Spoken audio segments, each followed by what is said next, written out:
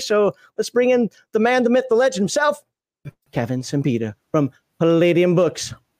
And I don't know which one of these to use. Should I use the segment 1? Because it's not really fundamentals. But, hey, guys. How are you doing today, sir?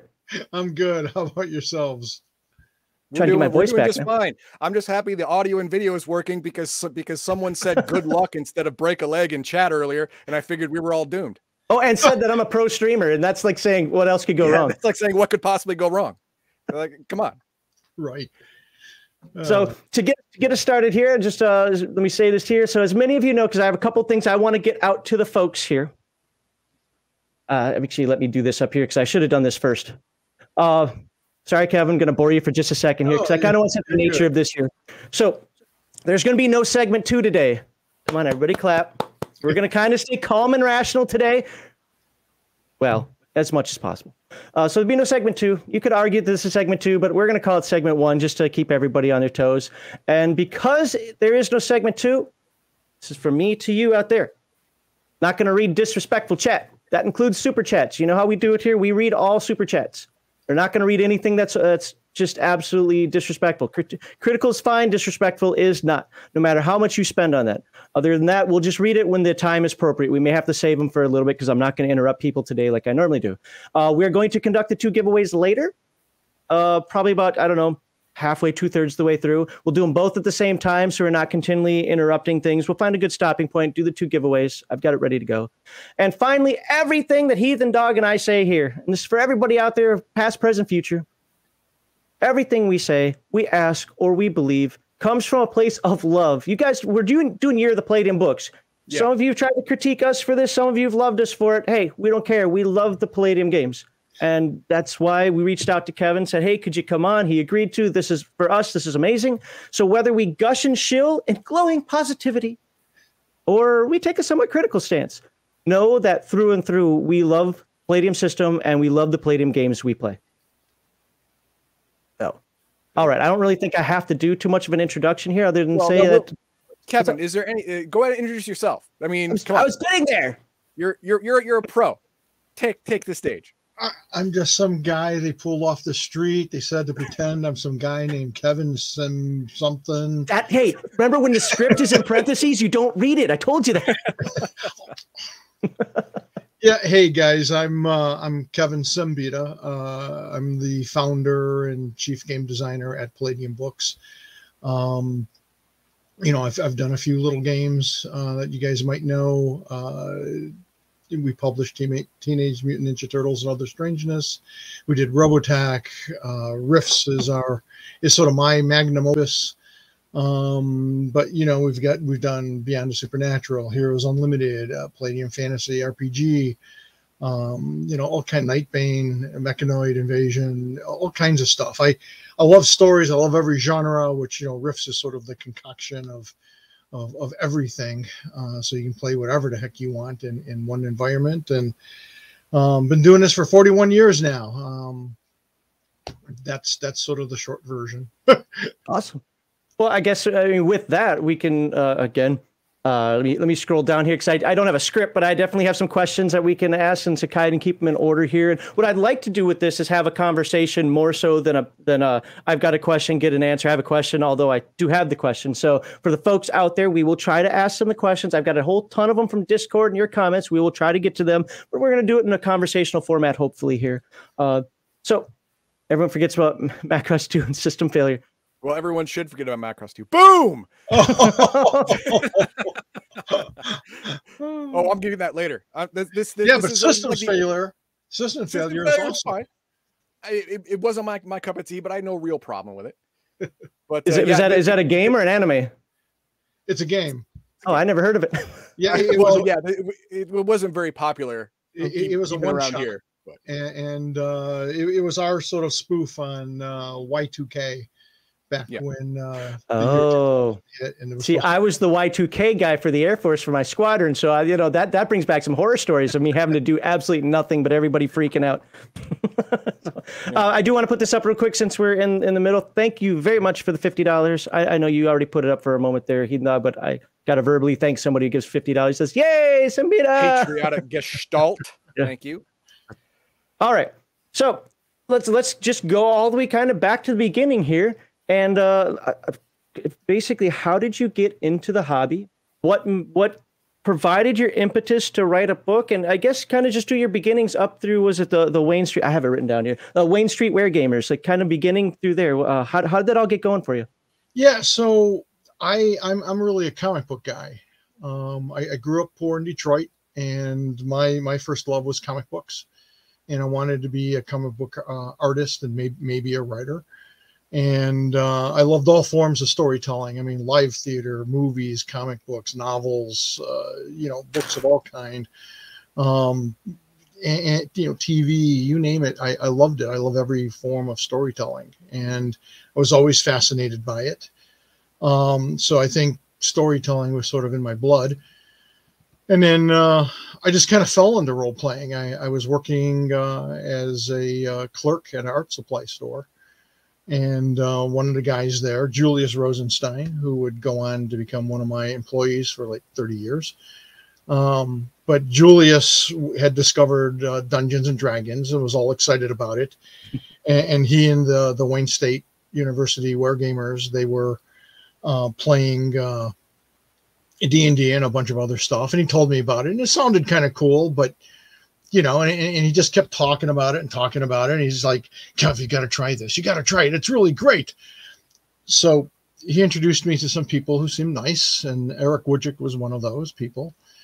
And, but I played another guy's game, and I realized looking back at it, at the time, I thought he was just a jerk, but and not a very good game master. But I looking back at it, I realized, not everyone can run a large group. And Julius had him. The guy was already running like 6 games, or 6 players rather, and probably 6 games too. He was like a role-playing aholic, and Julius had him add us like 5 other people to his group, and he just kind of really ignored us. It was D&D. It was original D&D, and we were all first level nothings, and they had been playing for a while, so.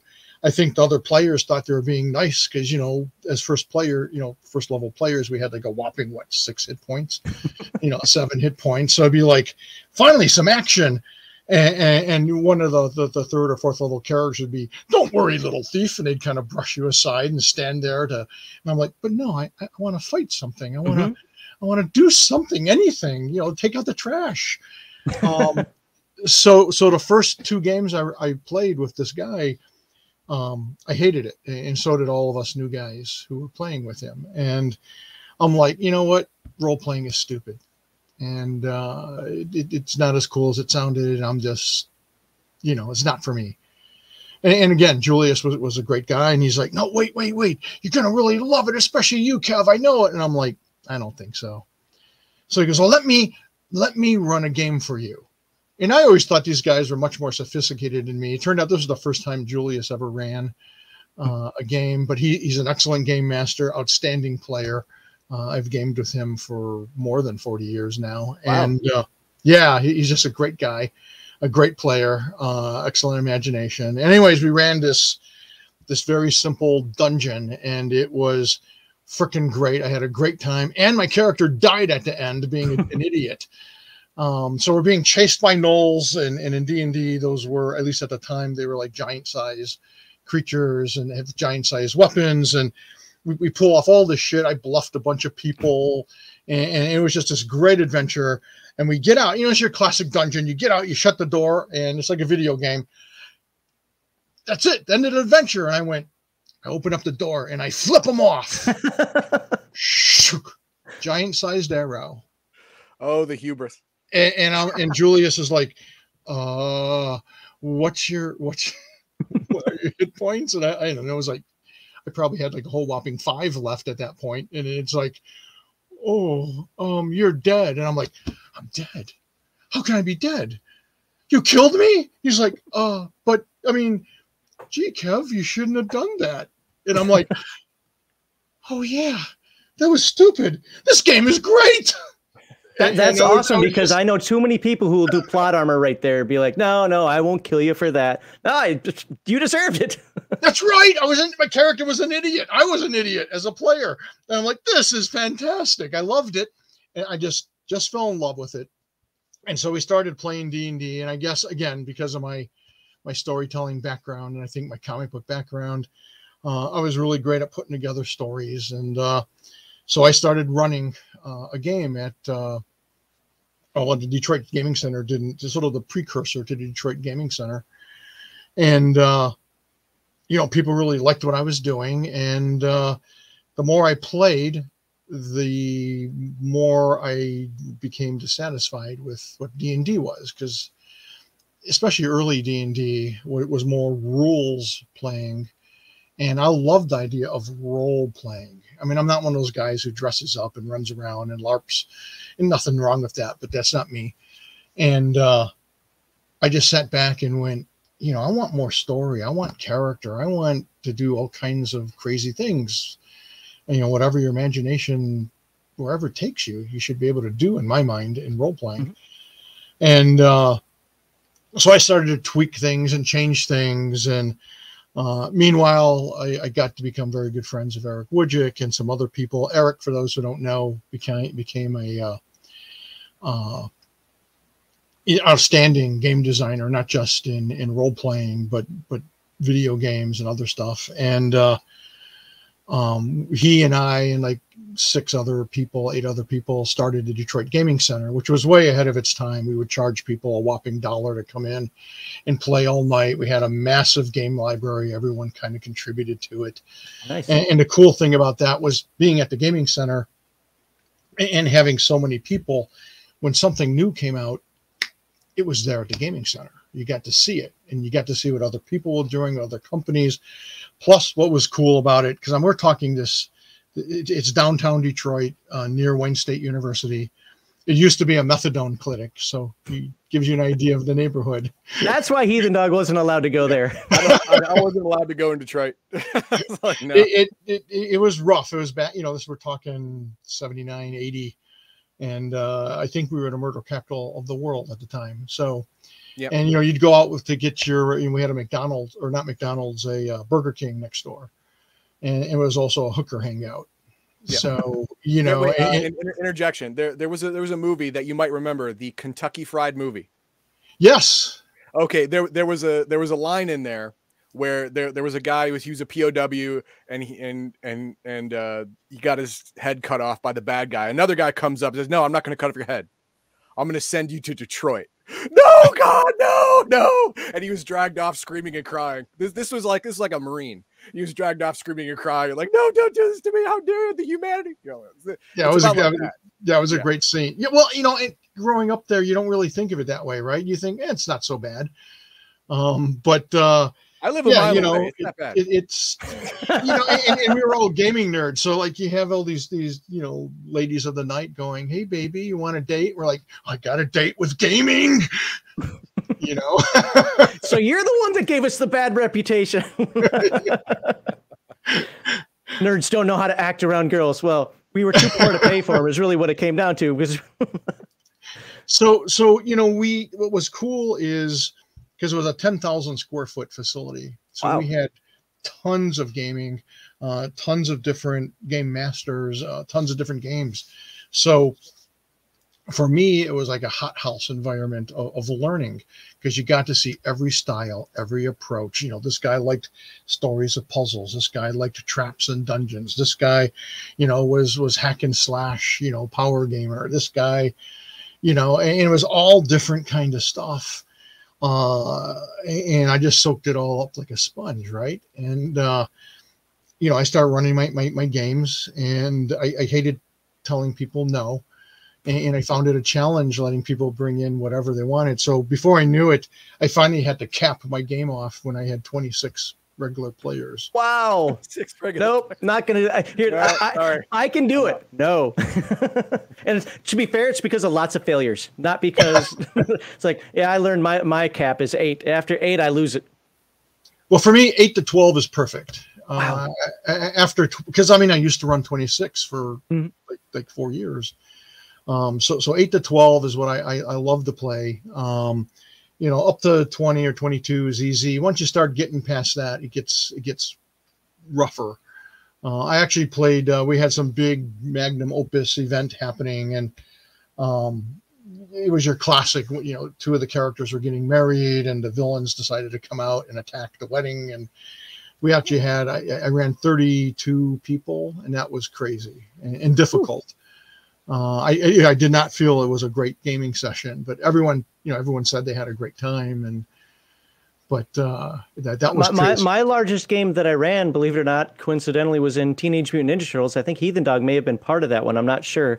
And I think I had 11 because we brought in a few new people that wanted to try things out. I couldn't contain it. It just went off the rails for me. That's where I learned, okay, 8 is my hard cap. I can, 6 to 8 is my perfect. I don't like 4. I think that puts too much on every individual character. Yep. I like there to be a little overlap, but the 6 to 8 works out perfectly for me. I just couldn't imagine 20s. I don't know if I'm jealous or scared of something. Well, I mean, part of it is you got to realize that we were all 20 somethings. So we would start playing at 7 or 8 o'clock in the evening on Saturday and play till about 8, 9 in the morning Sunday. Just enough time to get ready for school, get the clothes ready for school, and shower so you didn't smell too badly. Yep, I remember those weekends. And then we, I think sort of the trick to running a big group is sort of a combination of comic book tropes and actual daytime soap opera. Because when you have a large group, just like you do at a party, people start to splinter off into smaller cliques, right? So what you would do is, these 6 guys wandered off to explore this area or whatever, and I say, okay, and I do something with them, and then at some good moment I go, hold on, especially if it's like, yeah, suddenly this thing pops out, and they're like, wait, what thing? And it's like, hold that thought. Cliffhanger. You guys over here, you on 12. The next episode of right, and then it's like classic soap opera. It's like, Lenny is your child. And then it cuts to some completely other storyline. And that's followed by 2 other plot, things that are going on in the soap opera. And I would do the same thing. And obviously when they fought the big baddie or big bad guy group, the group would coalesce and you got 26 guys fighting, your whatever the bad guys are. But it was crazy. It was fun. It had to be fast. And it was great. And so what happened is, I'm gaming away, and my group pointed out to me, my players, that they weren't really playing D&D anymore, that I had taken it and changed it so much and had so many house rules and differences that it was pretty much a whole new game, and that I should do that. I should just fine tune it, turn it into a finished game, and try to sell it. So I did try. and Detroit at the time was huge in comic books, and so we had all kinds of comic book conventions on a regular basis. We had like 2 that were just absolutely fantastic. I think we had one of the first Star Trek conventions, StarCon.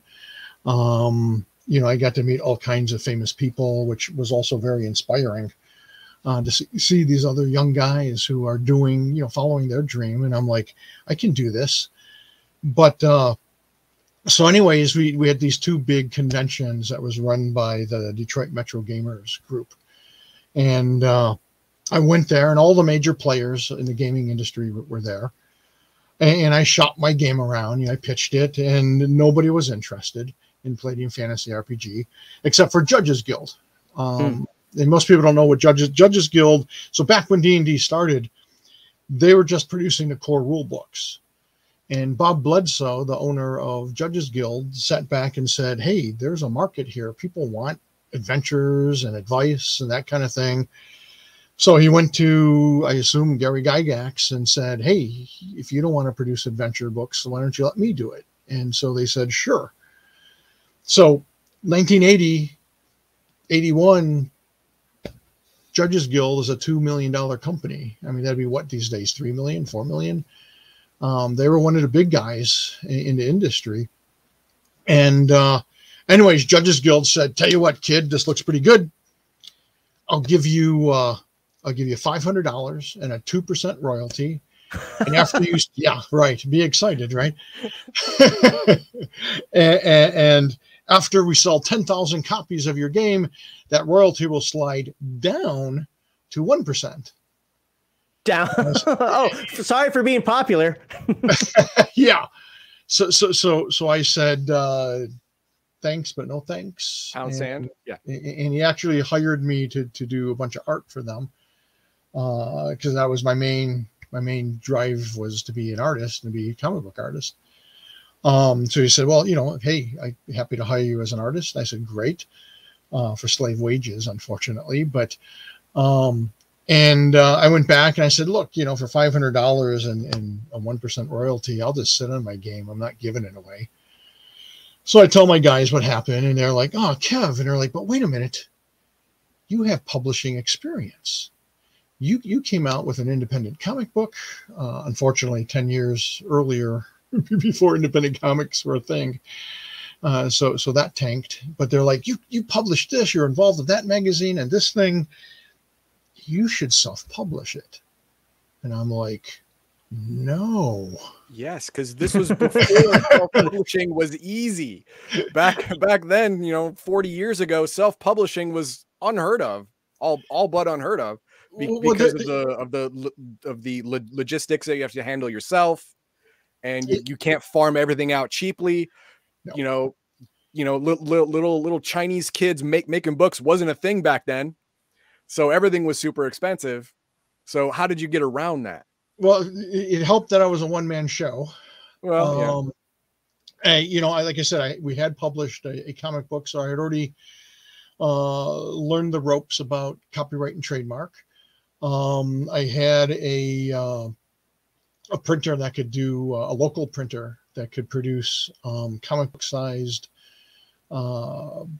product books that was on printed on newsprint. That's why, for those of you familiar with the original Mechanoid Invasion trilogy, the printed comic book size, newsprint, and because it was just what I knew. And I thought I was being smart. So, so I learned everything from like trial and error from the ground up. Like one of my big lessons was, I'm thinking I can produce this 48 or 64 page, I don't remember how big it was, game for 32 cents. So I can sell it for like, I think it was $3.95 was my original price on the Mechanoid, a complete game, right? And it was pretty solid. It was pretty good. And the reason I went with Mechanoids, by the way, is, I had originally created the Palladium Fantasy game, but I had a clear idea how I wanted to do it. I wanted it to be a hardcover or paperback. And that was just out of reach at the moment. I'm a poor kid in Detroit. I don't have a pot to piss in. And, at the time, I think it would cost $10,000 to do like a 5,000 copy print run. And I'm like, well, I can't, $10,000 might as well have been 100,000, right? It was beyond my reach. And I said, but what if I went smaller? And Eric Wojcik was, very supportive. He's like, yeah, Kev, that's a great idea. You know this stuff. You can do this. And I'm like, okay. So I whipped up the Mechanoids, and it had to be a trilogy because, again, I couldn't afford to pay it all. And even then, so Mechanoids cost me $3,000 to publish. I did most of the art. I did most of the writing. Eric contributed like a 5 or 10 page section in the back. William Messner-Loebs, who would go on to write The Flash and Wonder Woman. He was a buddy of mine, and he did some of the art, but I did like 80% of the art, 80% of the writing. Did the layout. Now the horrible thing is we couldn't afford typesetting. So I thought, again, mother of invention, right? And I sat back and went, hey, brother typewriters, it looks a lot like typesetting. And not really, but, it was better than typewriter looking shit. I went through one of the last classes of typesetting that they had for the Air Force One as a graphic artist. Like, you're never going to use this, but we have to teach it to you. Oh, that's funny. No, so, I had the same thing on the communication side. It had vacuum tubes. And it's like there's one here in the training base, and there's one in a training base in Turkey, but there's no operational. We just got to tell you, right? Well, yeah, it's a totally obsolete thing. Yeah, so you're talking about pasting down your art. You would take your typesetting, you'd cut it out, and you're taking a board. I didn't even have that. I didn't know what I'm doing, so I've got like these big sheets of paper, and I'm just gluing it to the paper. Hell, I was in some cases, like with the first couple of weapon books, I'm actually gluing down the original art on these pages. Yeah. I remember doing all that nonsense too. It was crazy. But so we come out with the Mechanoid Invasion, and because it's not computer, you don't have a spell checker, and for people who read our books, they already know this. I'm a terrible speller, and so the Mechanoids, the very first Mechanoid book actually averages 20 typos a page. Oh wow! Yeah, it's the material ideas are great. Just I mentioned mammal. There's a section on mammals, and mammal spelled with one M about 300 times. That contributed to it. To be fair, I'm a decent speller. I'm a horrible typer. So spell checker is my friend, not because I can't figure out how to get the words right. I know it's wrong when I see it. A typewriter would kill me because how do I backspace? Oh, and it was crazy. I kind of knew I wanted to be a writer and stuff. So I actually took a typing class in high school. So that paid off for me. And then I had other crazy people who were willing to look at my handwritten scrawl, like probably the first 20 books that Palladium published. I wrote by hand on paper, and then someone else typed it up for me, or turned it into typesetting. But anyways, we come out with this book, and like I said, I put this $3.95 price tag on it. And meanwhile, one of my buddies from the gaming center, Matthew Ballant, came out with this cool little. I got all this stuff here. History's about to appear. Real quickly, we'll get to your super chats in a little bit, guys. So you just want to wait for a good part of the conversation. This is more important right now. Well, I'm blithering. You can cut me off anytime you want. Oh, no. But he had this cool little. Again, this is before the internet. Mm-hmm. So, and D&D didn't have a lot of illustrations.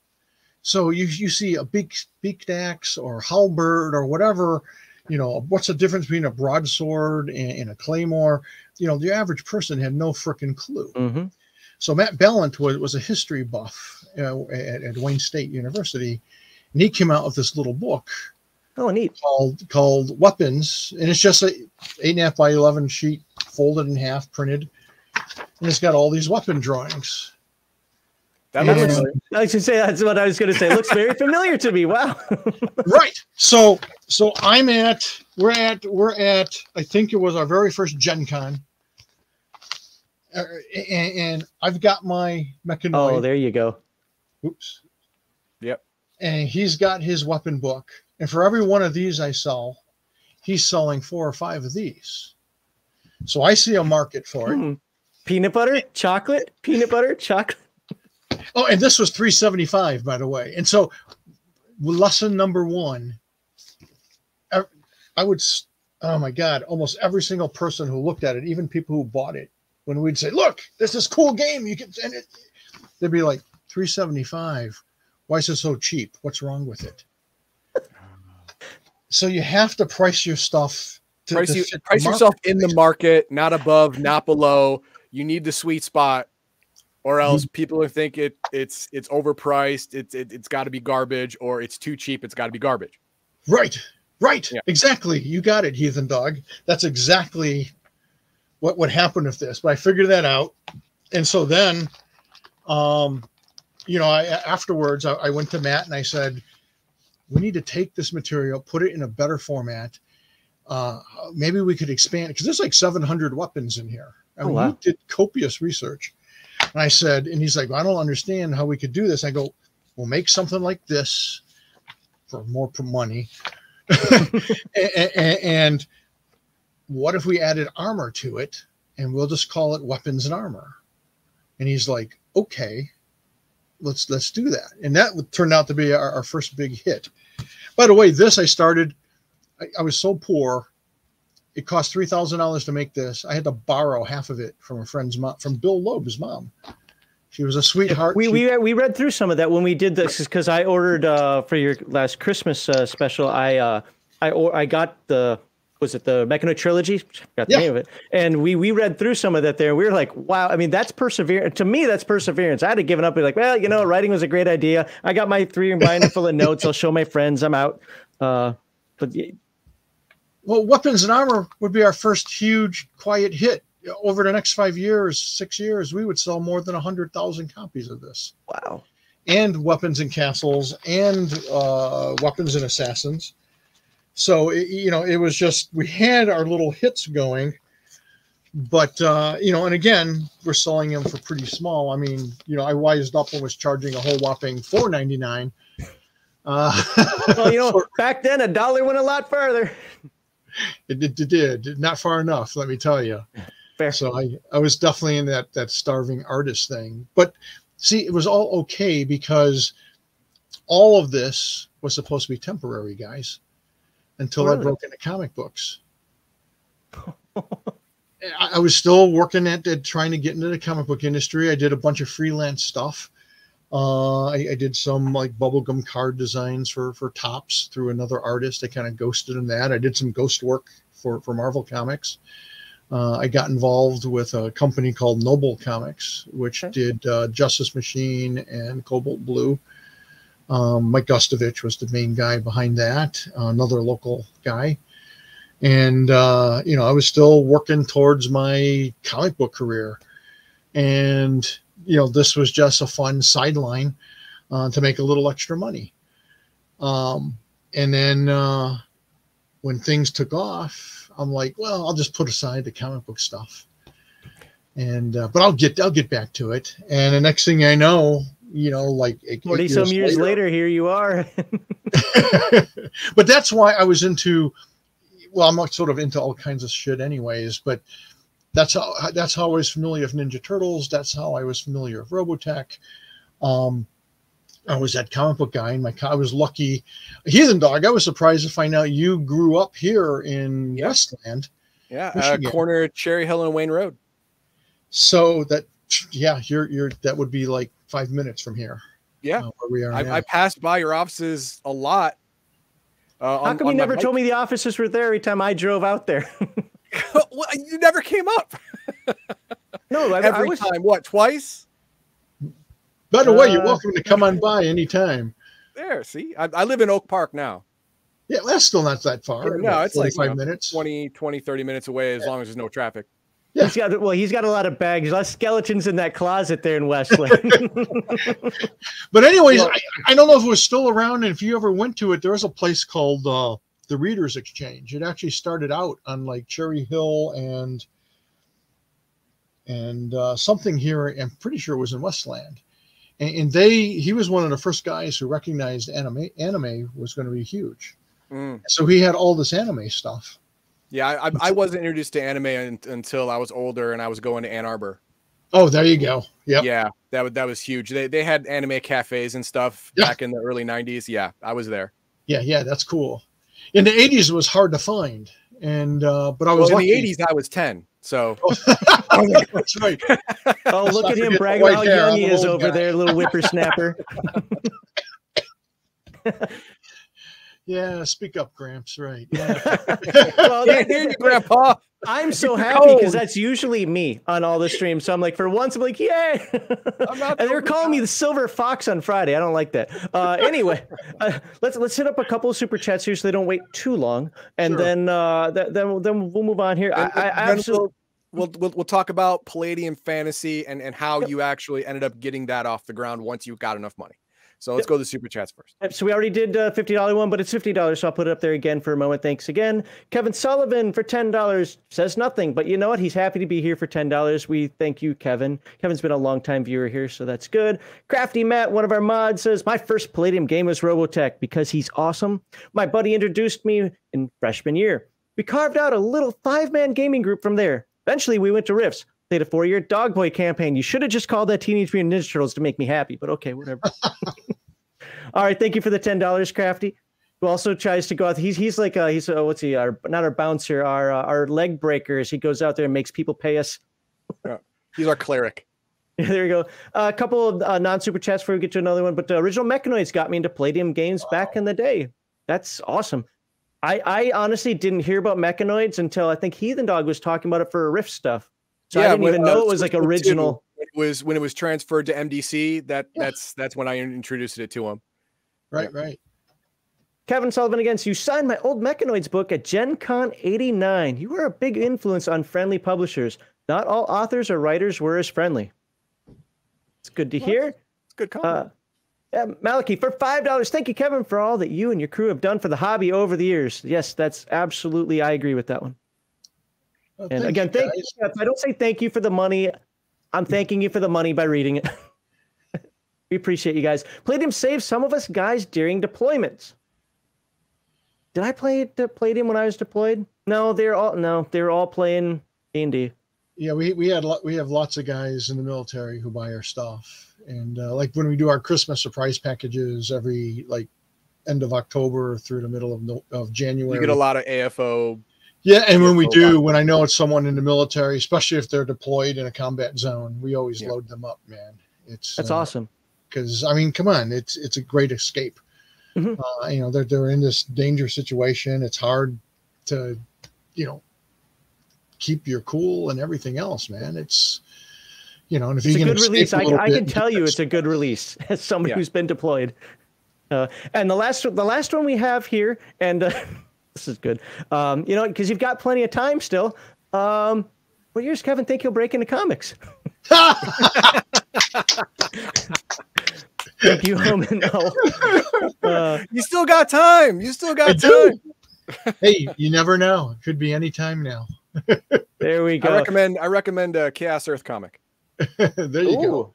That would be cool. I know Heathen Dog is big on Chaos Earth, and I got to tell you, I like the story of that. But before we fast forward into Chaos Earth, I think we did want to talk about how did Palladium Fantasy itself come to be?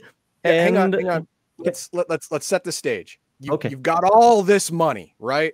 There's piles and piles of Scrooge McDuck cash from Weapons and Armor, Weapons Assassins, Weapons and insert box name here book, and you got all this money. What do you do with it? So actually, I wish we had all that money. Again, remember we're selling the book for a whole whopping $4.95. Yeah, it costs 50 cents to make. You got Scrooge McDuck money, right? What but do you you're do? Selling it. Back then it's pretty much all sold through distribution, and and back then it was a 65% discount. Ugh. And then I was giving my creative team a nice sizable royalty, but we're doing all right. So to give you an idea, to also set the stage is in 1983. That's when Palladium Fantasy finally sees release, and I'm dating the woman who will be my wife, and I ask her to marry her, and I tell her, look, if my plan goes the way it should go, the way things are going here, in 3 years, I should be making $90,000 a year personally, not Palladium. I mean, just me out of Palladium. And wait, this is when? This is what year? 93. Oh, I mean, sorry, 83, 1983. 83. Okay, that is 83. Yeah. That is nowadays that's easy, early six figures. Like 200 grand is equivalent with inflation. Yeah. So I'm like, and we're living in this little cracker box, 2-family house. We sleep in shifts because we only had one bedroom because the other bedroom's just filled with my books and references and comic books. And and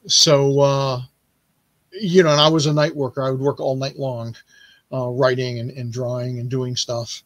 And she worked during the day. So it was great. When I was sleeping, she was taking care of the kids or whatever and working. It worked out great, but because she had 2 kids from a previous marriage.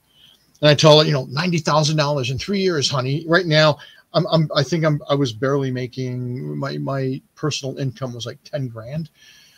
And she kisses me in the cheek and says, "I'll marry you anyway," because she didn't believe. That's nice. That's awesome. But, you have to wonder about her mental state at that point. Well, that's a whole nother story. Okay, yeah.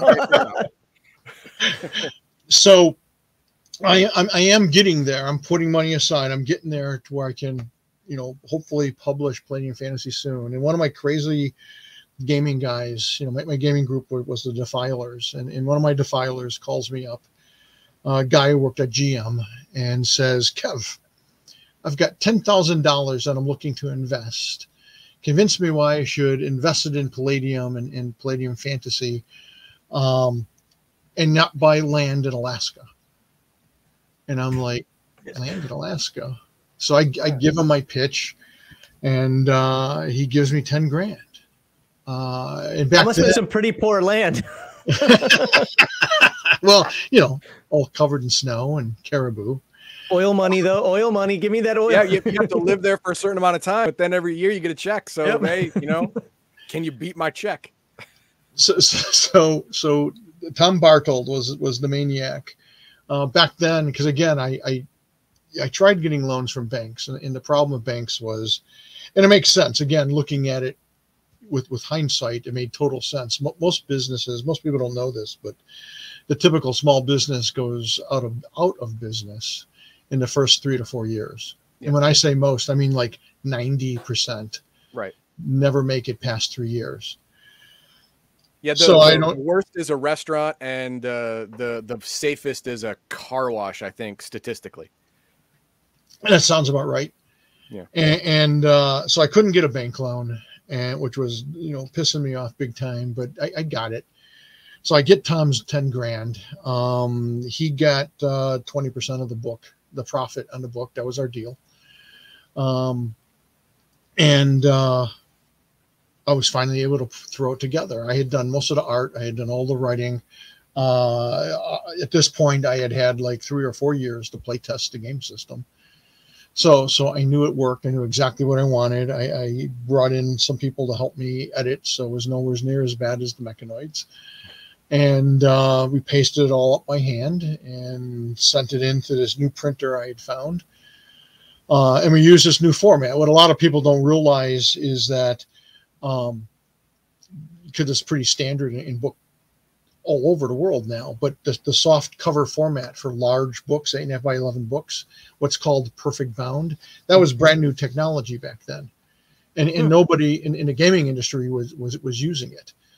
And for me, it was just a matter of necessity. I went to find out how to make a hardcover, and it was like the cost was like $3 or $4 or $5 more a book. So I needed to have like 20 or 25 grand to do a hardcover. And I'm like, that's not going to work. And my printer said, hey, we got this new technology in. It would cost you like $1.50 to make this book as a soft cover book. And I'm like, yeah, let's do it. And we did. And, I'd like to say the rest is history, but it helped. And it was funny too, because the hard part back then is, there was very little direct sale unless you were hitting like 9,000 conventions. And really in the 80s, early 80s, there weren't even a lot of gaming conventions happening yet. Gaming and RPGs was really just kind of taking off. I mean, they were taking over Origins at the time. Board games and miniature games, ironically, were fading out, and role-playing, thanks to D&D, was the big new hot thing. And but there weren't a ton of conventions, and plus I couldn't afford to travel to a lot of places anyway. So everything was through distribution. And how I got distributors is fortunately there were some, I forget who was doing the ads, whether it was an industry thing or not, but in some trade magazine, Model Retailer or something, they would print like a list of distributor names and addresses. And so I would put together my little pitch sheet and send that out in a product to all these distributors. Okay. And I just kept sending them and sending them and sending them. And the more conventions I started to go to, I started to get more information from people. And one of my earliest contacts was Jordan Wiseman at FASA. Oh, wow. I told you before, as a BattleTech guy, so that's actually a name I know. so you're going to like this, Max. So first of all, this is before BattleTech, of course. And I met him at I forget what convention. It wasn't a gaming convention. It was some kind of book convention that I went to. I forget where. And for some reason, Jordan and I just hit it off. And he was awesome because his company, I think, was a year older and was certainly larger than mine. And he was willing to share real information. That's like awesome. How much, yeah, it was. He great guy, genius game designer too. And so he would share with me what their press run was, what their sales were, so who some other people were, which was great.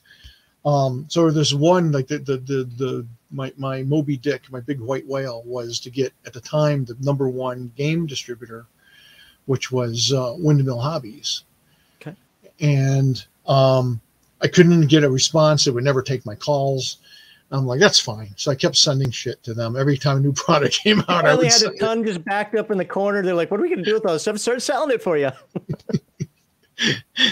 and so the guy who ran Windmill Hobbies was a very sweet curmudgeon of a man, kind of a grumpy guy. Joe Budricks, really good guy, and he calls me up and says, "Yeah, I got this fantasy game that you produced." I'm like, "Yeah." He goes, "It looks really great. You did all the writing, you did all the art." I'm like, "Yeah." He goes, "That's really ambitious, kid."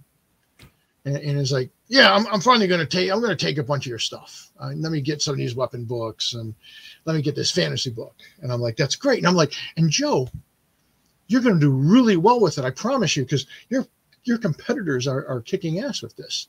And he's like, "No shit, kid. What do you think I'm calling you?"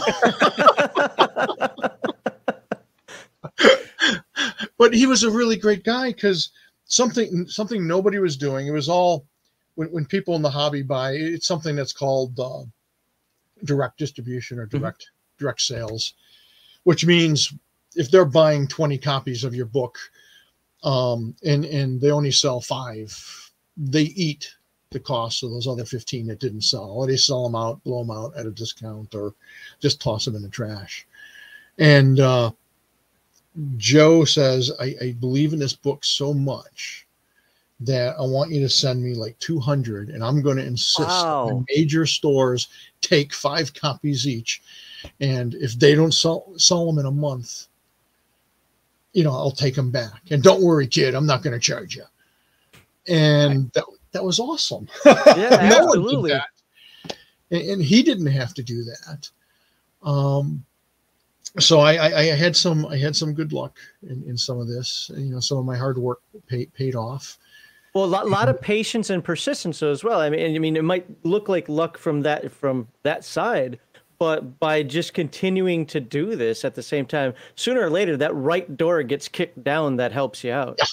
Yeah. I mean, the longer you can do something, the greater chance luck will strike. I mean, it's a numbers game, just like the lottery. If you buy enough tickets, you eventually win. But unlike the lottery, you have to buy 178 million tickets over 178 million days, and then your odds are going to hit. But for something like this, you stick with it for year after year after year, your break will come. You just got to hope that you don't run out of will or run out of money before it finally does. Yeah, I agree with that completely. And so, fun fact with BattleTech, I was the original artist they wanted to do the art for Battle Droids. Battle Droids, yep. I don't own a copy of it. I never did because I wasn't that deeply into it at that time. But knowing what I know, of course, probably for like the last 30 years, oh man, I wish I would have had a copy of that. Well, they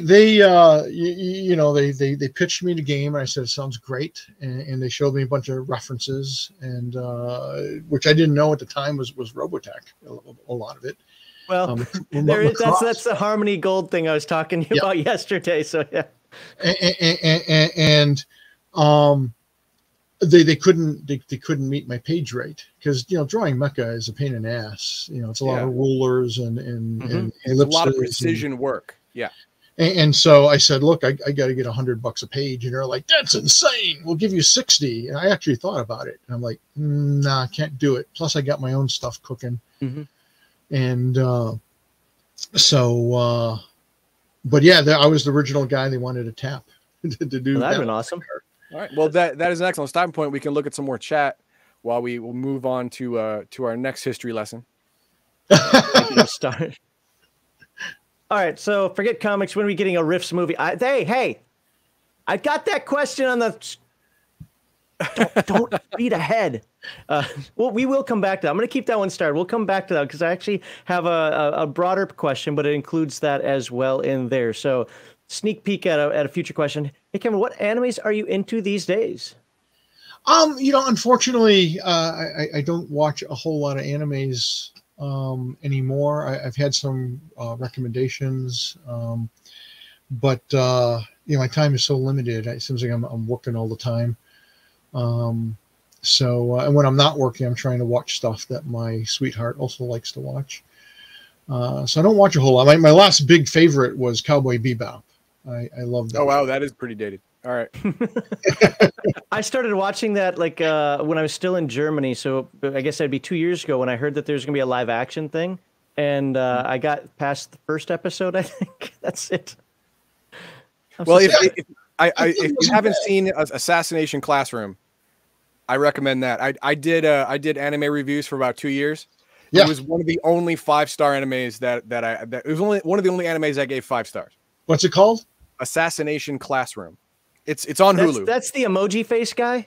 Yeah. Oh. It's on Hulu. You can watch it there. It's also on Crunchyroll, I believe. But yeah, I recommend that one. It has everything. It has character building, it has arc, it has excellent story, and it has a definitive beginning, middle, and end. And then you're done. I know chat's going to hate me, but just so chat knows, so you don't have to start railing on me here. I'm just not an anime guy. It's not that I hate it. I'm not an anime guy. That's why I understand that. Yeah. It's not for everybody. I mean, the thing is, for me, my problem with a lot of anime is that anime in general looks gorgeous, but sometimes the stories are kind of just like, eh. But, well, there's anime for every. So my wife is Japanese. So she watches anime, but I try to tell this to people, and you probably know this, but there's literally anime for everything. If you can find it as a TV show, everything from reality TV to sports to cartoons, whatever, there's an anime for it. Oh yeah, out there. So, same thing with their comic books. When I discovered a bunch of Japanese comic books, manga before. Yep. I kind of discovered it because I worked as a bartender at a Japanese steakhouse, and they brought some in, and I'm like, "What is this?" And he sold some to me and gave some to me, and then I tracked them down through Readers Exchange, and because they were getting some in, and yeah, every subject. I mean, there are comic books about this kid going fishing. That's all this kid did, as far as I could tell, because obviously slice of life, yeah. And yeah, you name it, demons and monsters and everything, which is pretty cool. I always thought it was great that they, especially at the time in the 70s and 80s, even 90s, that Japanese culture accepted comic books as for all ages, and very much adult. There's a lot of adult stuff out there. I like a lot of anime. When anime nails it, I mean, there's just some great stuff. I'm gonna let Heathen Dog start this one. I'm gonna let him read it because I don't know the. Okay. Wish I could join in. I'd like to ask Kev about my long-term campaign starting in Chaos Earth. Now, the really cool thing about starting in Chaos Earth, I didn't do it. I started in Heroes Unlimited that turned into Chaos Earth, but you could easily turn Chaos Earth depending on your characters. Where you are into a Dark Ages campaign before Rifts. You can flesh out all that stuff that isn't really stated. It's more broad strokes in the beginning of the Rifts book. You can actually, for your campaign, for your world, you can say exactly what happened during this time and that time. And that's a really good idea. It gives the game master a lot of leeway. You just have to make sure you get the right stuff. St. Louis Arch, bad place. Detroit, Toronto, bad place. It's all. I'm sorry, Windsor, Detroit, and Windsor, bad. And I always wanted to know, was that on purpose? Did you make Detroit a giant shithole, like on purpose? was it like meta for you? Honestly, what I tried to do is. I wiped out a lot of the big cities so I could focus more on a bunch of the smaller cities that never get any kind of coverage in books or movies or TV shows. One of the things that I realized is when they did Beverly Hills Cop with Eddie Murphy. Yep. And it was filmed, parts of it was filmed here in Detroit. And like Detroiters, me included, went crazy because, oh my God, Detroit's finally being shown. And I realized, gee, why does everything have to take place in Chicago, New York, LA, sometimes San Francisco? There's a whole rest of the world around here. So I kind of like destroyed all the major cities. And okay. So it was more to just destroy the possible setting, not because, Detroit is a shithole, so we will make it a supernatural wasteland of death and darkness. I think he was attacking me personally because he put bugs in my home state. So, I mean, that is true. I know about bugs in Wisconsin. Well, Minnesota. Bad bugs. So, well, and with that, like my hometown is in I think there are only two, the Grumpier Old Men movies. So most of that is filmed in my actual hometown. Even though they call it Wyzetta, it's my hometown. Oh, that's cool. And FYI, I was always a big fan of Detroit. I was one of those people who believed Detroit was coming back. I grew up when Detroit still had some cool stuff. And sadly, it feels like it might be finally, they might be making moves to get it to come back. But nuke it from space. Yeah, You're only a mile away. That will get I'm you only too. a mile away. I'm only a mile away, but I have a bunker. I'm good. So they were talking about this is I'm sure you know about this. That's right. Yeah, we all have them. We all have our Palladium book cover curl. The books that we use. In all of the 80s and 90s books, the laminate right here always comes out.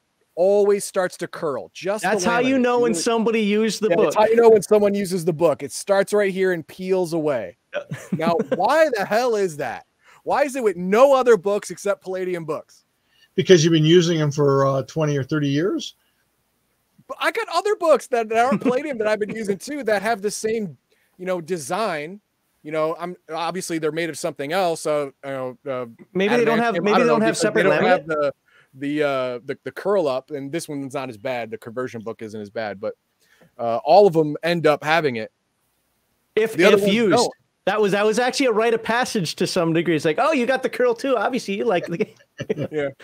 The last one I have here is you're not using your Palladium books right if they don't have curled covers and tears in the plastic. There you go. Absolutely. So good stuff there. I'm going to keep Nerdy Ogre starred. We'll come back to that one. I forgot where we left off, and that's kind of bad. But we are now going to talk about we just went through the 20% for Palladium Fantasy, and was that an instant hit or was that a slow burn? How did that go? I would say it was a slow burn. I mean, I guess. Yeah.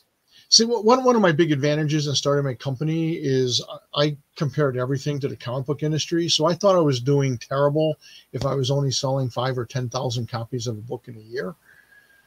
And apparently that was like really great, especially for the role-playing book game. Yeah. But I didn't know it. So I was like, God darn, I'm only selling, 5,000 copies. I got to keep working at this. So compared to like the success of Ninja Turtles and Robotech and Riffs, it was more of a slow burn. Mm-hmm. But I mean, over time, we would sell more than 100,000 copies of the RPG. Did you make your 3-year promise? Oh yeah, absolutely. Absolute outstanding. Okay, well that's good. Okay, now going from Palladium Fantasy, what was next and why? So the next new game line. So we did a couple of books. We did a couple more weapon series books. Right. Your next, in the Palladium universe, what was your next genre that came after? TMNT. Oh, actually, no, that's not true. It was Heroes Unlimited. Heroes Unlimited. Okay. Because I'm a comic book guy. Exactly. Yeah. I knew it was going to be one or the other. Everyone thought. In fact, you would not believe how much shit I got from my friends who were like, Kevin, you're this comic book guy. You eat, live, breathe comic books. How is it you're not doing a superhero game? And I'm like, I got nothing. I was hot on fantasy and mechanoids and some other stuff. And I mean, what was out at the time for superhero games other than the Face Rip Marvel? Were there any other ones? Yeah, the Villas and Vigilantes. Oh, that's that old? I didn't realize that. Yeah, Okay. yeah, by Jeff D. Or yeah, that's right. Yeah, that was one of the early superhero games, and it made a little bit of a splash. Excuse me. And then yeah, Marvel Superheroes came out, I think, a year after. I want to say that was 85. Might have been 84. I thought it was 84. It might be 84. 84, 85. Yeah. And then I just, ideas started to percolate. A lot of times for me, I need things to kind of gestate and percolate inside my head to develop. And Heroes Unlimited started to develop, and I came out with that in 1984. And that did, about as well as Palladium Fantasy. We started to build momentum. Yeah. So it was just a slow build. And, and that was cool. And it was great working with Jim Steranko. I mean, he was a legend, still is a legend. And he was one of my personal, idols in comic book art and storytelling. So it was a pleasure working with him. And it was funny. I had a lot of people come up to me and go, "How did you get Jim Steranko to do a cover?" And I'm like, Alex tracked him down somehow, and I called him up and told him what I do. And I said, "What would you charge?" And he said this, and I said, "Okay." It's as easy as that. But and it was neat because I developed a little bit of a relationship with him. We were pretty, I wouldn't say close friends, but we were friends for like the next 15 years. So that was very cool. And then TMNT, baby. There we go. Now we're talking to me finally. Yeah, Max is a big fan of TMNT. Now, how hard was it to actually start up TMNT? What hurdles did you have to go through to get the name, to be able to get the license, to use all of the ideas from somebody else's deal? It was super easy. So especially back then, mainly because Kevin and Pete were even more green than I was at publishing. So they're both sweet guys. They made $1 gazillion, and it could not happen to two nicer human beings. I mean, they are just really great, salt of the earth people. I think Kev was like 24 at the time, and Pete was like a whopping 30 or 32. And so what happened is, as a comic book collector, I kept hearing about this hot new comic, and for the life of me, I could not get a copy of TMNT #1. It was always sold out. I could never get a hold of it. And finally, I got a copy of the second issue, and I read this book, and I'm like, this is really good stuff. And it was talking about bizarre. I turned to my wife and I said, this would be a really great game, a role-playing game, if we could do all kinds of different mutant animals. And the phone rings, and it's some Palladium fan who says, "Have you seen TMNT, the comic?" And I'm like, "Yeah, I think it'd make a great game." And I'm like, "Me too." And he's like, "I'd like to write it." And I'm like, "You have a mic in here? What the? Are you Russian?" Exactly. It's like, yeah, am I being spied on? But anyways, he said, "Yeah, I think it'll make a great game. I'd love to do it for Palladium." And I'm like, "Well, you can write it on spec, but we got to track down Eastman and Laird first." And he's like, "I already have." And I'm like, "What?" He's like, "Yeah, here's the number." But okay. Oh, so obviously he had the idea first, and before he came to you, he had everything lined up. Yeah. So he had the telephone number. He hadn't actually talked to them at all. And I called them up, and I think I spoke to Peter first. And again, really nice guy. I told him what we did, and how much I love the book, and I'd love to develop this game. And he's like, "Great." And I talked to Kevin and talked to them some more, and they're like, plus I love their art. And I said, I'd love you guys to do. So here's my plan. I said, we want it. And one of the reasons I did this is I saw it as an opportunity to break into the mom and pop comic book stores, which at the time really only had like D&D and occasionally Steve Jackson stuff. And this and that. And I'm like, I want to get into the mom and pop comic book shops. This is my doorway in. And I said, I want to produce a book that would be priced at a price point where comic book collectors would say, because originally released at $9.95. And I'm thinking comic book collectors are going to look at this. They're going to see an original Kevin Eastman cover. They're going to see, art by, Eastman and Laird. They're going to see a 10 or 12 page comic strip done special for the game that hasn't appeared anywhere else. So they're going to say, I don't know, $9.95. That's kind of pricey because, back then the comics were what, $1.50. $1.50. What are you talking about? Like 70 cents? Or maybe, yeah, right. And that work. And so, by the way, my advice to anyone looking to license anything, there's only 3 reasons to ever license a product. 1, you love it. 2, it's going to open up doors. Or 3, you're going to make a pile of money.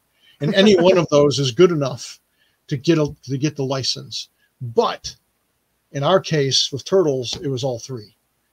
And same thing with Robotech. And that's like just perfect. So this guy, so I'm excited about it. And the more I get to know Kevin Pete, I'm excited. They're kicking out art and stuff already. And I got plans for things. And the manuscript comes in. I've been advertising TMNT and Other Strangeness for 3 or 4 or 5 months already. Oh, wow. Including ads in Dragon Magazine, right? Which weren't cheap.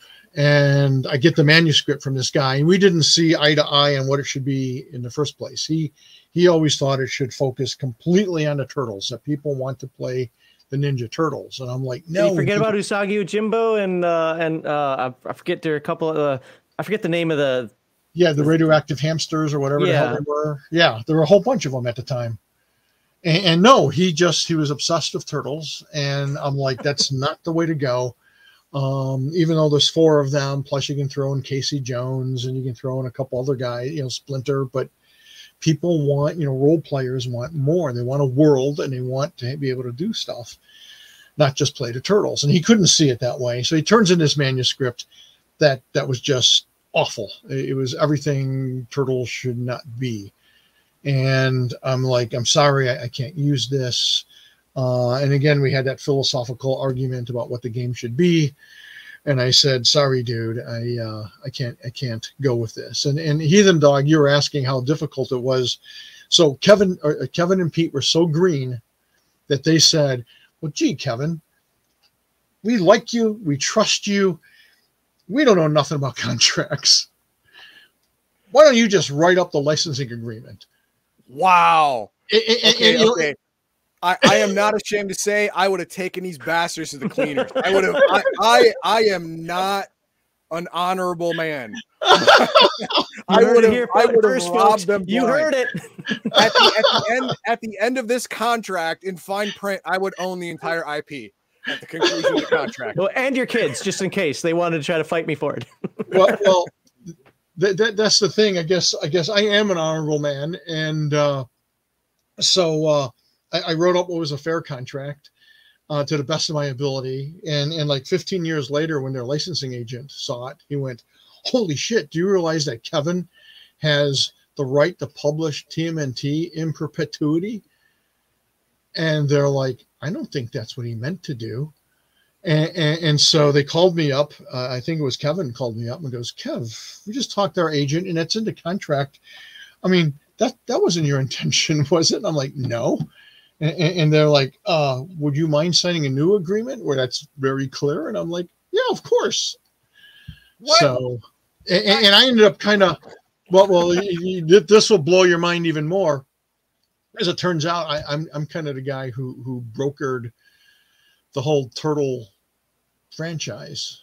Kevin Pete. So I was going after a different license, and I'm talking to this licensing agent, and he and I had known him through Robotech, and so I'm talking to Mark Friedman, who would go on at Surge Licensing, who would go on to make Turtles everything that you guys know that is Turtles in the mass market. Okay. And I'm trying to get this other license. And every time I call, it's like, yeah, whatever. Teenage Mutant Ninja Turtles. Does that make you smile? Every time I hear that name, I smile. And I'm like, I guess, okay. He's like, and we would talk some more about some other stuff and be like, Teenage Mutant Ninja Turtles. Do you think kids would like it? I'm like, well, at the time my kids were like 6 and 8. And I'm like, yeah, they love the comics and they're thrilled that I published a game. And he's like, I can't get it out of my mind. And we would talk more and more about the Turtles and the potential market for it. And he's like, do you think they make great toys? And I'm like, I'm a toy guy too, right? Like, yeah, of course they make great toys. And we just keep talking about it to the point where I'm feeling uncomfortable. And I'm like, Mark, it's getting weird. You're a licensing guy. You understand, I don't own the Teenage Mutant Ninja Turtles. You need to talk to Kevin Pete.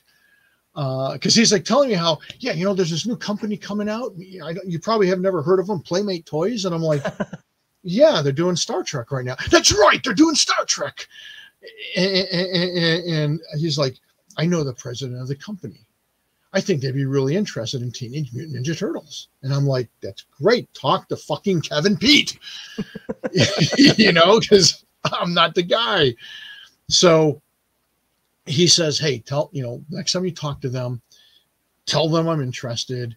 Ask them if, and so I talk to the guys and I say, hey, there's this guy. And get this, they're like, I don't know. I don't think we want to do this. And I'm like, look, it can't hurt talking to this guy, Mark.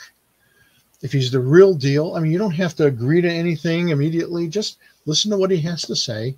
And if you like what he has to say, go with it. And if you don't, then, don't. So they gave me permission to give them their number to Mark, and Mark called them, and the rest is freaking history. So wait. So we have you to blame for the cartoon? Unfortunately, the cartoon and the toys. It would be my own undoing, Max, because the problem is Turtles is huge for us. Right? It explodes. It's hot as hell. And then when the cartoon and more importantly, when the movie came out in what, 89 or 90, somewhere around there, it kidified the Turtles. So what happened to us is, in fact, with anticipation of the Turtles was so hot. We were selling 2,400 copies of the core rule book a month. Oh, wow. For the year leading up to the movie. After the movie comes out and the toys and the cartoon has been, renewed to be this ongoing series, and there's a gazillion toys for kids, we see our sales plummet. Yeah, this isn't cool anymore. Exactly. Basically, Turtles became Mickey Mouse. And there was no self-respecting teenager or college kid who wanted to play Mickey Mouse, the role-playing game. Fair enough. And so our sales plummeted. I never saw anything like it. It was like 2,400 copies, 2,000, 1,500, 1,000. I'm like, well, it's bottoming out. It 800, 600, 400, and I'm like, holy shit! Now it's not even worth printing.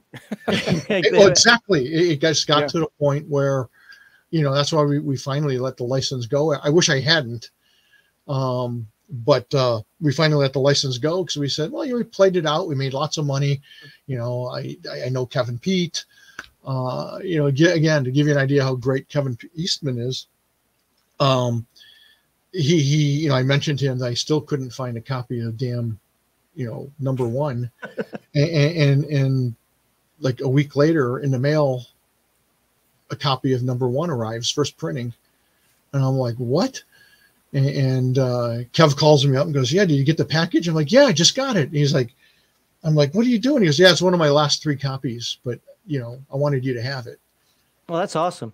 Great guys. That's absolutely. Yeah. Even now I can tell you, somebody who likes to run now after the bomb, to try to get people to play it It's like, I mean, between some modern sensibilities, we'll say, but even looking, oh, is that, am I going to be saying Cowabunga and singing Teenage Mutant? No, the comics are dark. Like, I gotta be honest, I haven't read the comics. I've read parts of them, but I haven't read them. But even the parts I read is like, oh, that's much different than what was presented on that cartoon. Yeah. So, like, no, think of this. Plus, I also use your Compendium of Modern Weapons book. Yeah. So I use penetration value. So basically, guns murder people in my games. Right. And all of a sudden, it becomes a very deadly game, and they think twice about it. But just to get somebody to try to play it, like, not playing that silliness. I'm going back to D&D or something else. It is difficult. Yeah. Yeah. All right. No, all right. I mean, we're seeing more now. We're seeing a lot more interest in After the Bomb that we, because we continued that, and Wojcik wrote the After the Bomb role-playing game. So we're seeing a lot more interest in mutant animals again. I don't know if that's just something in the zeitgeist or he likes that. Nostalgia. I'm not a fan. No, he's not a fan at all. I'm not a fan. But while Max looks at some of the starred chat, I'm going to show you here. This is a comic from '91, and it's not in any protection because it's New Warriors, and it kind of sucked. But in '91, it was $1. Oh, so in '85, it was 70 or 75 cents. Yeah, probably. Yeah, hell, might have still been 50. Also, in the late '80s, early '90s is when comics started to charge for the title, not the size of the book. Like, here's the Infinity Gauntlet. I got the whole series right here, but here's the Infinity Gauntlet. It's the same year, but it's $2.50. Same amount of pages, but it's $2.50. Same style of art, same paper, same ink, but it's $2.50. This hurt. I couldn't buy it when it came out because $2.50. F that. I'm not spending that. And then later on, I spent $8 for it. As you can see. The moral of the story is get it when it comes out. All right. So for $5, Smashed It says, when I was living in Lexington, Kentucky, my friend was so happy when I told him that Riffs actually had some notes on it. I don't know what that means. But we got $5 for it. Thanks, Smashed. Some notes on it. What do you know what he could be talking about? No. No. Okay. He'll post on our Discord and correct us. Still here. Move on. I mean, give us more on the end. So was it Fabrice? Am I saying that right? Fabrice? Yes. Palladium is not known in the EU. Any possibility to see a translated version, French, German, Spanish, Italian, etc., for EU people? I would love that. It's just a matter of putting it together. Getting a European distributor. Yeah, well, or typically it's a European publisher. We're actually looking into some ways to do that. Okay. Right now, but God knows when or if we'll be able to pull it off. We have if you love your license, if you love your license, it shows. Robotech and TMNT had real love in those game books. I agree. I mean, again, as a non-anime person, I thoroughly enjoyed Robotech. As I'm not even a comic book person. Yeah, everybody knows I like anthropomorphic animals. I got a couple other games that deal with that, but I liked playing TMNT. I mean, I always tell people this. Heathen Dog likes his superheroes. I'm like, oh, look at you wearing your spandex, your underwear, and the outside of your pants. For me, I imagine the grizzly bear going "rawr" in your face, and not some cartoon thing and ripping out your throat. So, I mean, which one's actually the cartoon? I don't know. So anyway, and finally, here we have good thing we still have After the Bomb. That is right. Now, there's some things After the Bomb I'm not a huge fan of, but you know what? I don't think there's a game book I have behind me that doesn't have at least one or two pages. I'm like, yeah. So it's good stuff, and I'm glad we went through it here. And I made one of my favorite After the Bomb characters ever on this stream. Oh, nice. Weird. So yeah, what? No, it wasn't a pigeon, but it was a duck. I misrolled. Right. It should have been a pigeon, but you made it a duck. Well, it's because I misrolled. I made it correctly. So anyway, all right, hold on here a second, and then. Oh, setting notes on Lexington, Kentucky. Yeah, I'm gonna get to that in a little bit if we have time. We're kind of still doing just a historical conversation at the moment. I have some questions about that, Smash. So if we have time, we'll get to that. So I get what you're saying now. Yeah, sorry, 40 years, lots to cover. Oh, and this is great. Okay, we're gonna skip ahead after we do the comments. Are we done? Was that it? We are done with comments. Okay, so we're gonna skip ahead a little bit because time is of the essence. And we're going to go to riffs. Now, what made you think of taking pretty much everything you've made so far and comics and maybe even influence from a couple of movies I can think of, and smash it all together into a role-playing game with so many different settings, so many different kinds of creatures and occupations and powers. And what possessed you to think that this would be something people would buy? Two main things, I think. One, my style of gaming is I like to let my players go wherever they want to go. So I'm very improvisational, and and obviously I love all those damn genres. But the other big reason was I was constantly arguing with people throughout the frickin' 80s that you could do it. They all said you could not do it. It was impossible. You couldn't mash all those ideas, all those genres into one setting and have it make sense, have it feel plausible and fun.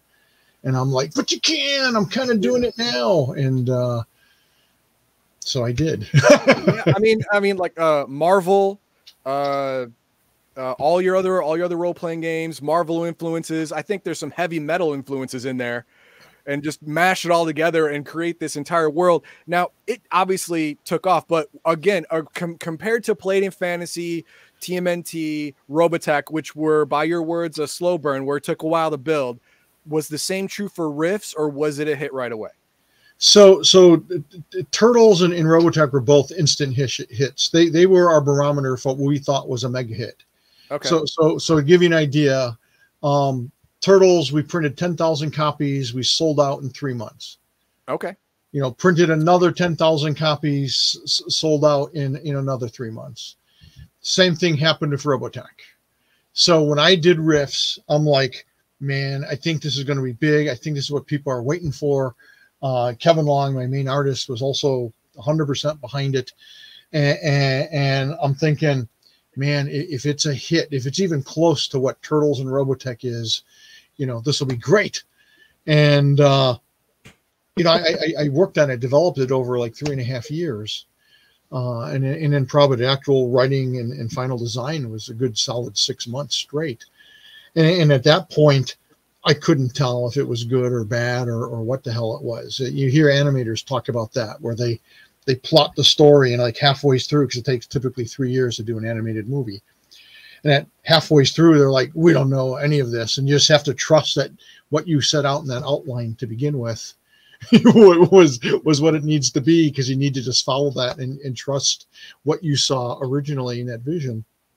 Kevin Long was the only guy who sat back and said, this book's going to be huge. This is going to be big.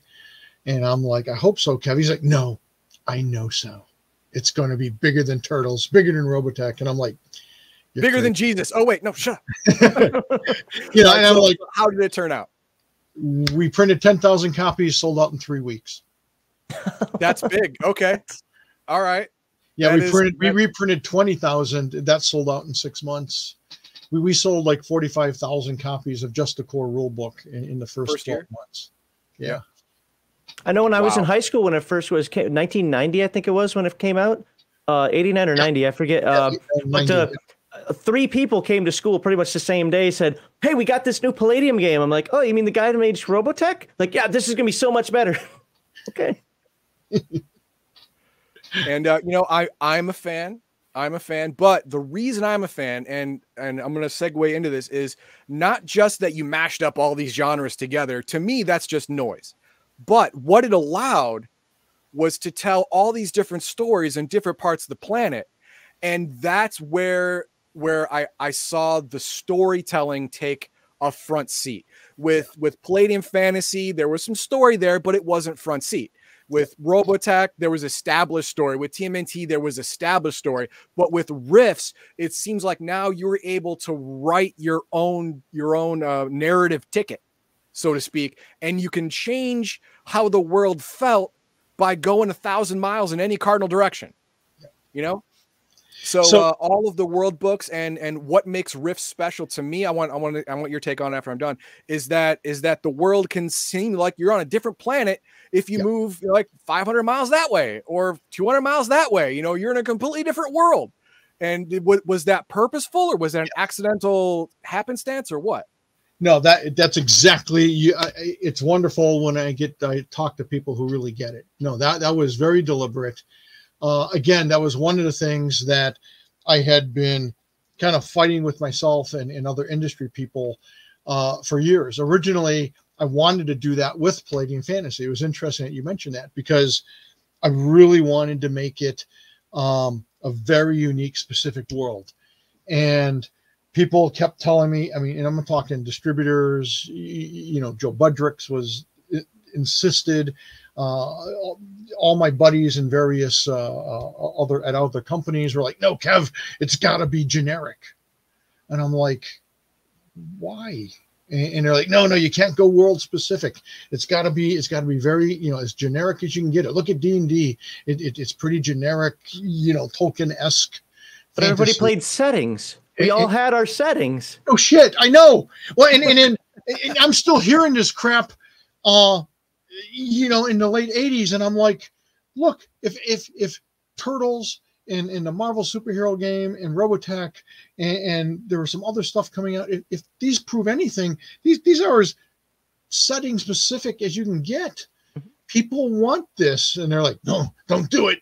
And that's where when Rifts was finally coming out, I'm like, what if I'm wrong? What if I'm full of shit? I don't know. And thankfully I wasn't, and people did want it, and it went great. But no, that's exactly what I want. And like when people say, when they call it, everything in a kitchen sink, that's kind of true. But what I was trying to establish is, as you pointed out, Heathen Dog, if you want to play this type of game, you travel 500 miles here, and you can play whacked out cyborg, Old West.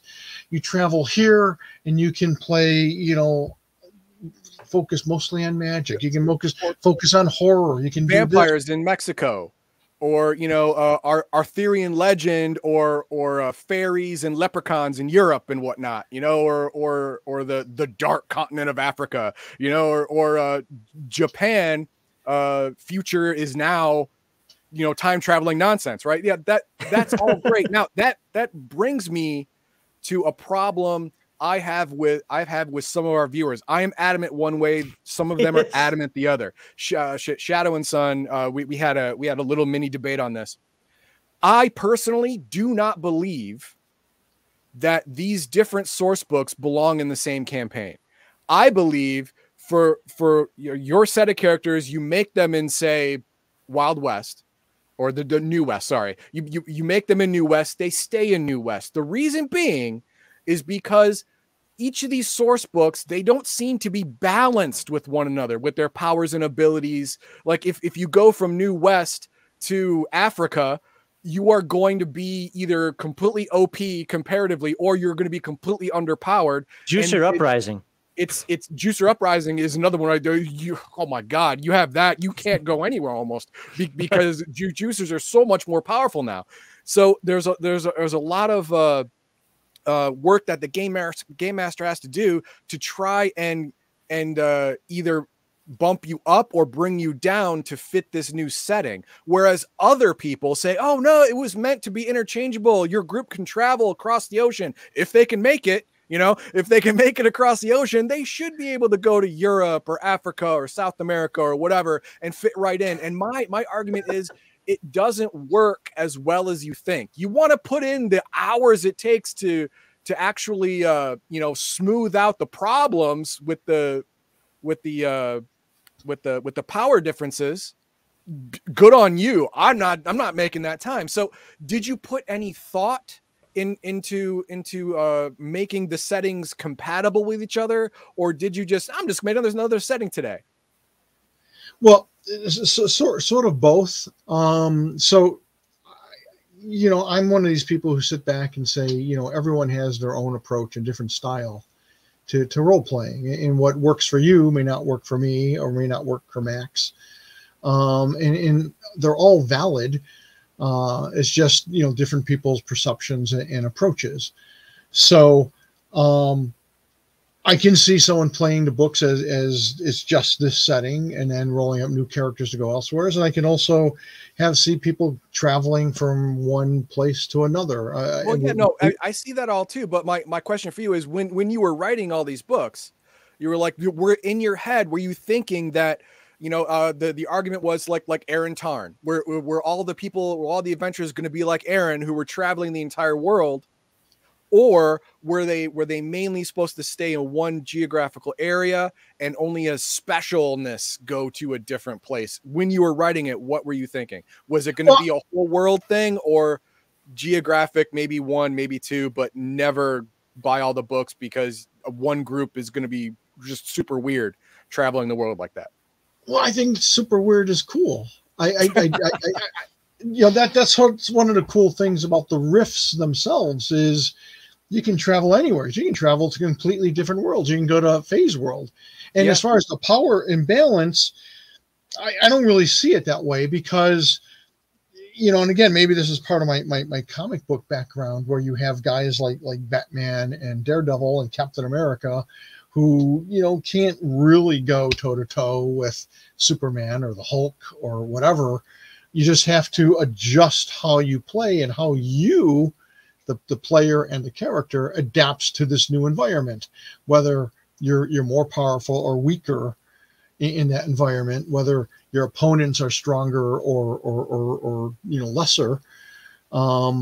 That's all part of, and yes, it's culture shock, but that's all part of the game. And sure, you can do it. The one interjection that I have for that, and this is based on my experience, and I can't remember if Heathen Dog was running the game or our friend Bob was running the game. But what we ran into is somebody wanted to take, I think one was a glitter boy and one was a juicer, wanted to take stuff out of another book. And again, I forget who was running it. I'm just going to say Heathen Dog because he's here. Yep. But Heathen Dog was like, no, you can't do that. And the people were like, but I want to use this one instead because, we are DMs that know how to say no. And it was like, no, that is too powerful for what we're doing. You get the base core book and whatever land you're playing in, whatever it happens to be, whatever world book it happens to be. Like the eastern half of North America basically was the main core book. Sure. And this person wanted to bring stuff out of another continent. It's like, number one, you never been there. That's over there. You're over here. You're not going to be able to have that stuff. No. Yeah. Well, I again, to me, that's sort of game master and context stuff. I agree with you, Heathen Dog and Max, where, if you've never been there, you can't suddenly have, something from South America or something from Germany or Africa, unless there's so much of a story behind it. If they traveled through a rift and showed up and, you defeated them and now you've got whatever the hell it is, a magic item or whatever. I also think it's totally fair and appropriate for the game master to say, I don't like this. It imbalances the game as I have it planned out. And so you can't have that. I think that's totally, not to put that on your shoulders, but no, I get it. So for the crowd out there though that's asking this, the answer is actually yes to all of the above. I mean that's and we kind of figured that was going to be the answer anyway. Yeah, I figured that was going to be the answer too. But when you were writing it, were you more in the mindset of the adventurers can now travel from one land to another, and that would be awesome, or not? Like more or not? Like I thought it would be awesome that they could travel. Okay. So Buckley, Patrick Buckley, but before you get banned, you can revel in the fact that yes, I was wrong. Okay, I thought that these books were written to be campaign. You spend your campaign here because moving the campaign to another source book would be too much trouble on the GM. The real answer is no, it was made to be done that, but your way is valid as well. That's fine. So Patrick Buckley, thank you for watching and get the hell out of my sight. All right. Wow. All right. How many more questions or how many more topics you have? Because we haven't even started touching my list yet there, Heathen Dog. And I know you've got, you've been kind of going forward. The only one I have is format. And I'm gonna let you go first. I'm gonna do the format wars. Okay. Last. Well, let's hit. I got a bunch of starred comments here, so let's do that. Should we do should we do the giveaway right now? Also, are we good segue for that? Yeah, okay, that's good. So let's do these. Let's do these in first. So I'm saving that one. There we go. Question on the same note as TMNT and After the Bomb. Are there any plans for a space opera mecha game similar to Robotech? I want to add an addendum to this. I actually recently was trying to overhaul Palladium for my own sort of space opera game. And he was like, you got to do scrapers. You got to do the 3 galaxies and so forth. Like, no, you don't understand. I'm looking for something very specific. Well, I could use it as a framework. I wasn't looking for that. I'm absolutely looking for a Battlestar Galactica, maybe Star Wars-ish style, just true space opera, mostly human type thing. Are there anything in the works based on that comment or what I just said there that might be happening or could happen? So as you guys are probably aware, I have brought in a partner to Palladium Books, and I'm actually going to blame him for this. But it's really he's right, absolutely right. So I love what I do. I love my audience. I always have a million ideas. I often joke and say that I suffer from an overactive imagination. So I have ideas for everything. And he has like slapped me down and tied me down and subjected me to water torture and all kinds of things like Pavlov's dog. So that I no longer say, yeah, Max, in fact, we're working on this or we plan to do that. Because, 10 years later, the fans are like, where the hell is it? Yeah, like the magic book for Beyond the Supernatural, 2nd edition. Oh God, we get so many questions about that. We get so many questions from that. Where's that, Kevin? Huh? It's been what, 40 years? Come on, man. Where's it been? So Max, I can neither answer nor deny. And I do want to say something to your Heathen Dog, your comment about those settings. Is I do want to point out, and again, my partner, Sean Owen Robertson, pointed this out, is that those individual books or sometimes series of books like Lone Star, New West, Spirit West. Coalition Campaign. Yeah. That for most other companies, those 3 books would be their whole game line. Yeah. And they would run wild with it. I have so many ideas and stuff. And the design, that's why I tell people, like when people say, I don't know where to start with riffs, I'm like, start with what floats your boat, start with what excites you. And if you never leave freaking Japan or the New West or England or North America, it's okay, because it's all about having fun. And the other stuff is there if you want it. It's fun to read, it's fun to play. If you want, when you play for 3 years and you say, you know what, we're tired of cowboys and aliens, I want to fight monsters, dragons and leprechauns. Okay, fine. Right. Wormwood or exactly. England, there you go. Boom. It's there and you can do it. And I think that's a great answer also because, and I ran into this is part of the reasons why I kind of shied away from riffs at we'll say in the 90s, because there's that analysis paralysis that comes in. It's like, oh my God, I've got all these D&D books with all these settings that I'm barely able to keep up with. Because, let's be honest, when you're fans, sometimes you like to throw too much into the mix. All of a sudden, I got to have all these books. Well, Heathen Dog's got the book. Bob's got the book. Al's got that book. I've got to get all these books too. Otherwise, I can't keep up with them. It's like, wow. And that's why I like Heathen Dog's take, where it's like, no, just focus on one. And I was like, wow, that's actually pretty smart. Why didn't I think of that? You don't have to break the bank on this stuff. I mean, you focus on one, you get your characters up to level whatever, and until they get tired of it. And then you can play the same system, the same game, but 500 miles over there, it feels like a completely different world. And you just got to buy one book. And then you get another year or 2 of fun. It's great. Yeah, exactly. I mean, we just have so much depth of story and character that you could spend 10 years playing in one area if you wanted to. All right, hang on. Albert, The New Warriors was the best book of 89-90. It had a 6-year run, had a great art and storytelling. I disagree. Well, before Heathen Dog goes crazy, thank you for the $5. I do appreciate it. But Night Stalker was the worst Batman clone I ever see all my life. It was just ridiculous. Nova was wasted for years. Whatever. No, moving on. All right. Mark Hockman, question: how many kaiju are in Rifts, and why are kaiju awesome for TTRPGs? Okay, that's a loaded question. Yeah, I mean, it depends on how you look at it. We don't actually have that many kaijus. There's some sea monsters, I think. Yeah. but there's not a ton. And No. again, I love everything. Everything gives me ideas. So I try to give people a little bit of everything. So if you want to play kaijus, they're there. You know, it's as simple as that. Crafty says the cover. Wait. Now what? Night Thrasher, and more like Back Scratcher. Shut up. All right. The cover of Rifts made it a hit. A few people put that in comments. Blind Warrior women got a whole bunch of 13-year-olds to buy your book. Don't lie. Don't you try and lie to me and say that wasn't the point. Just stop it. Well, so it actually wasn't the point. Oh, you lie. Keith no, you just feel dirty, heathen dog. That's your problem.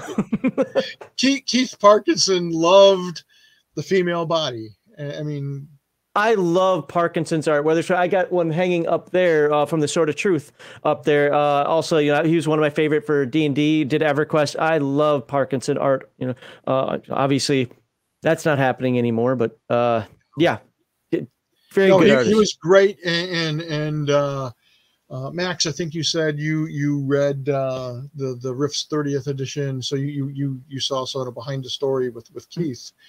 And that was one of those things where I was telling, like I said, I worked on Rifts for like 3 years, and I'm telling Keith about, you know, I'm going to have this magic and technology kind of combined. I'm calling it techno wizardry. And he got all excited about that because he had been thinking of some similar things. And he's like, I got to draw the cover. Promise me you'll let me do the cover. And I'm like, okay. And again, we talked about it. And then finally I'm like, you know, Keith, where's the freaking cover? Because it's got to go to the printer in like 6 weeks. And he's like, oh crap. And he had this other job he had to finish. And then so I get the facts of the pencil sketch. And I look at it and I loved it. I loved everything about it. You know, again, as an artist myself and having had life drawing classes, I don't really think about, gee, there's a lot of skin exposed, and he draws paints beautiful women. And I'm like, yeah, beautiful women. What a beautiful juxtaposition of something beautiful, something monstrous and horrible, something that's clearly magic, something that's technology. I just thought it was the perfect cover. So, I mean, I'm like, yes, approved. Parkinson's also the one that did the Wolf and Necromancer, right? Yep, hanging on my wall. Yeah, I've got that one actually hanging at work of all places. That's my favorite of the Palladium series of his. That's absolutely my favorite one. Yeah, my I think 3 favorites are that one number 1, Rifts number 2, Atlantis number 3. So MP Watts, there's actually 2 comments here. MP Watts says, I'd love to visit the Palladium offices one day. And how does Kevin feel about vets visiting? Come on down. Visiting policy. Is there an actual visiting policy? Is there someone you can call for an appointment? Is there, you know, to walk around or buy some stuff at the end, you know, like end at the gift shop? Follow the footprints, and at the end, it's always the gift shop. Yep. Gift shop. Yeah. Yeah, we're always very open to our fans. I mean, we love you guys. So, you know, I think that's what people don't get is that, you know, we're just goofy gamers and comic book guys and movie buffs ourselves. And, you know, when people come to visit, it's just, you know, fellow lunatics who love all the same stuff. So yeah, I would recommend calling first, only in that, you know, I love to say, I'm here all the time. Come on down, you know, bring, you know, a dozen books if you want them signed. Happy to do it. You know, if you buy some stuff while you're here and want us to sign it, we're all happy to sign them. Even better. The only reason to call in advance is to make sure, you know, I'm not out of town at a convention or out sick or running errands. I would hate for someone to, hey, we made a 2-hour detour to visit Palladium, because it happens. And gee, I'm not there. Or half of us aren't there. That would suck. So definitely, you know, call the office and make sure that we're going to be around when you're coming. But yeah, otherwise, happy to give you the quarter tour. And awesome. Great. I'll be there in 30 minutes. Hang on. That's fine. Heathen Dog's behind him on the stream now, streaming from the location. Be behind you in 30 minutes. Don't worry about it. All right, a couple more to go here. Indigo Dragon says, good to see you again, Indigo Dragon. Haven't seen you in a while. The 90s was a great decade for RPGs because of all the great settings that came out in that decade. I agree. That to me is kind of the golden era of RPGs before it got over proliferated. Yes, that's my term. Nobody else here is saying that, but I really believe that is over proliferated. But there was still so much more than just like the 5 popular-ish games that were there in the 80s. Yeah, in the 90s is when the Old World of Darkness came out, Yep. and Shadowrun Second Edition really took off, and it when did Earthdawn come out? When did it become a pamphlet? 92 is the pamphlets, and I think 93 is the book. 93 is the book. Earthdawn came out, another great game. You know, a lot of great games came out in the 90s. Well, I think people started to realize that you really could do anything. Honestly, guys, it sounds stupid now, but in the 80s, I was told that you could only do two genres.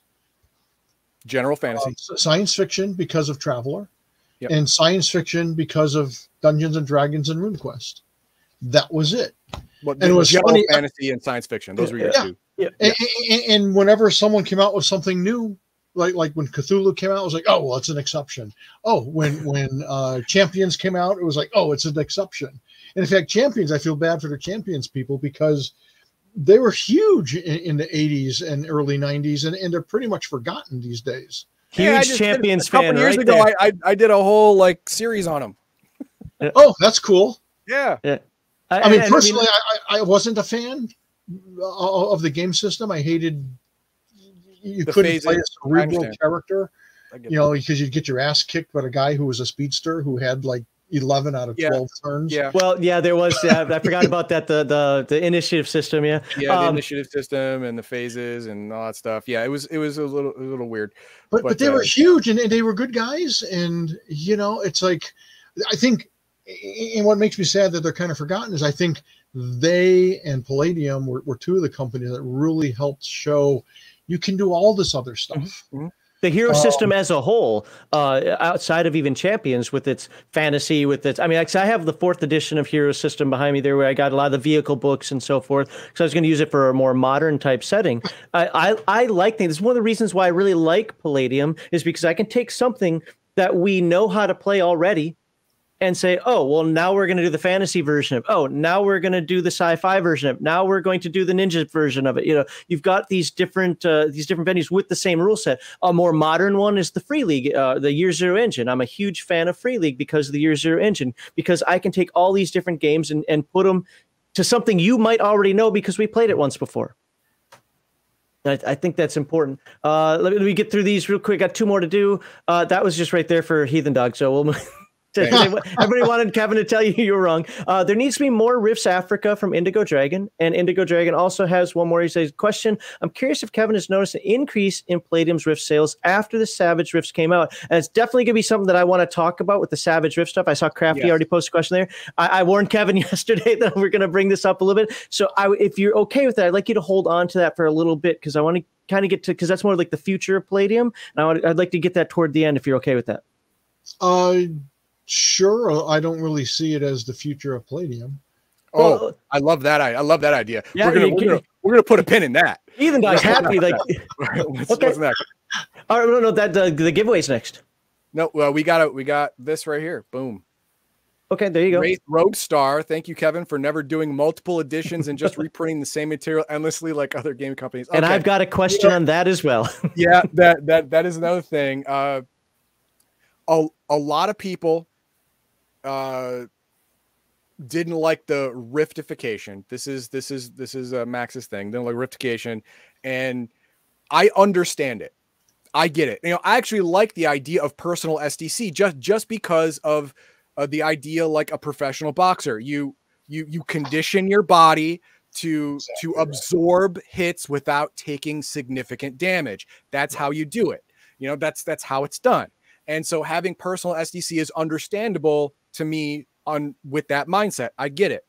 But a lot of people who started off playing your first and revised, when they go to second edition, they're a little bummed that, oh crap, I got SDC here, I got SC armor, I got to track, there's more stuff, I don't get it. They just don't understand.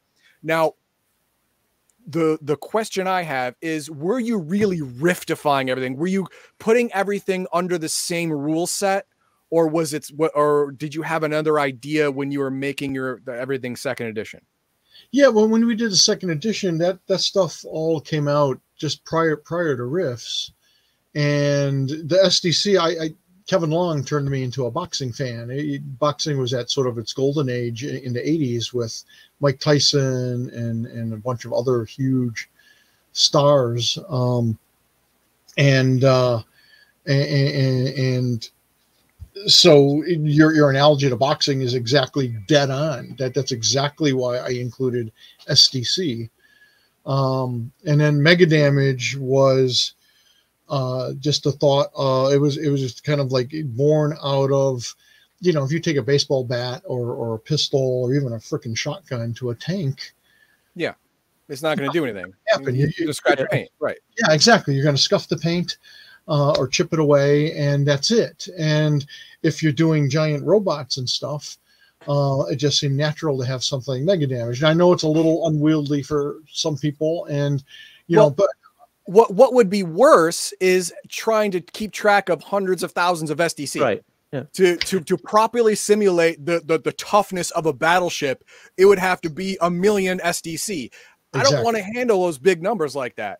Right. So to be clear about the riftification side, though, it's not the so for me at least, it's not the MDC. Hell, I've got the only important rifter for anybody to have because I use Giga Damage. But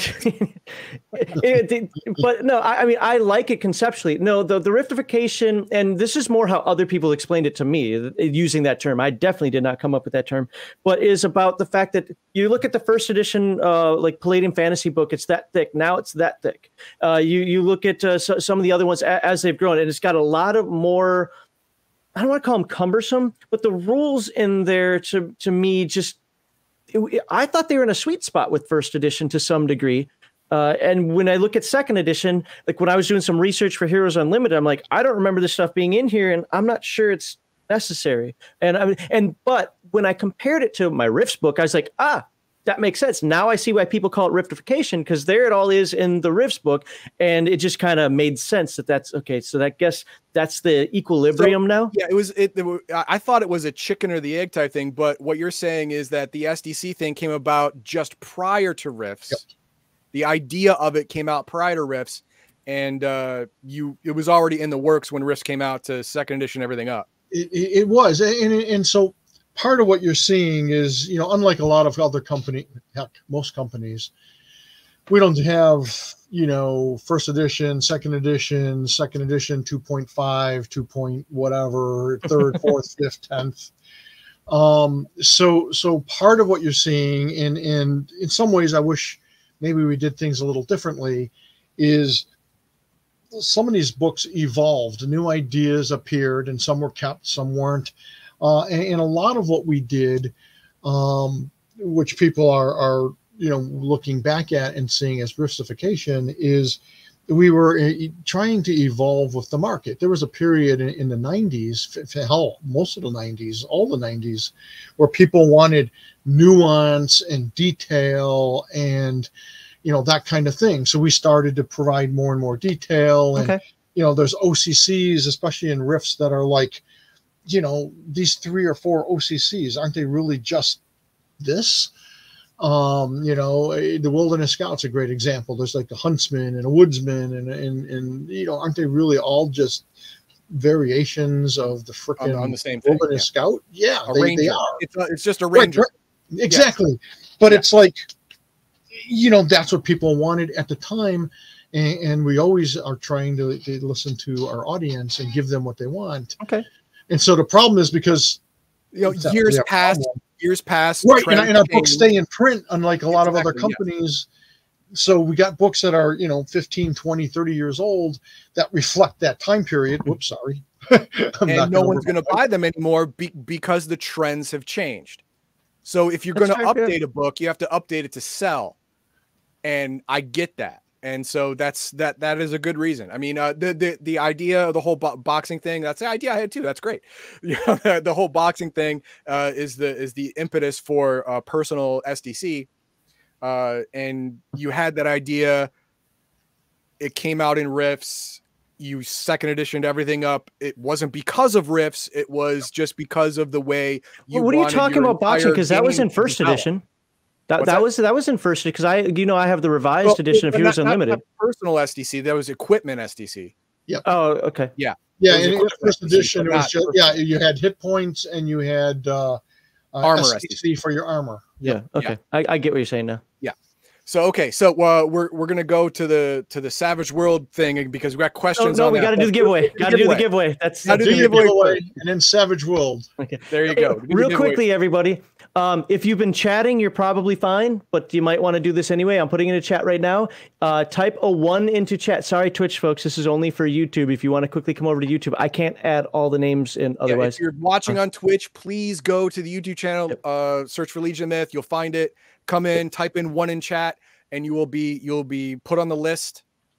If you haven't typed in chat, if you're a lurker, well, now press 1, hit enter. 2 button presses. You can do it. I'm going to start copying and pasting names. It takes me a while to format this stuff because of the stupid thing, so we can get into his question here in just a moment. Oh, God, I see it filling up quickly. Ah! So many. If you've chatted, you're probably fine. If you chatted, you're fine. But if you haven't, if you're a lurker, if you just got here, because a couple people just got here, go ahead and type 1 in chat if you've just got here. E. Smith, I know you've been chatting. 100 Ewok, Indigo, I know you've been chatting. You shut up. They need to do their thing because it times out after a while. And okay, guy, come on, man. Come on. All right. So it is going to now officially be too late. I have grabbed everybody I am going to grab.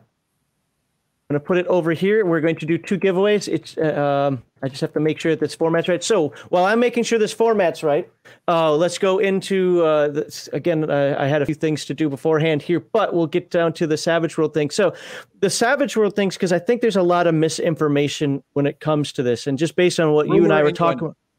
Right. Well, what you and I were talking about yesterday definitely assuaged some of even my fears. But I'm going to be very blunt about this intentionally so that you can correct the message. We don't want Palladium to turn into Savage Worlds. All right, go. We don't either. Yay! Okay. So here's the thing. I like Shane Hensley, and I think their game is swell. It's not my cup of tea, personally. It's got a huge fan following. So this is what people need to know is, first of all, what happened was Sean Patrick Fannin, who I've known for years. He's a big Rifts fan. He's a big Savage Worlds fan. And he's tight with Shane Hensley. So for years, in fact, for like 4 years before the Rifts game for Savage Worlds ever came out,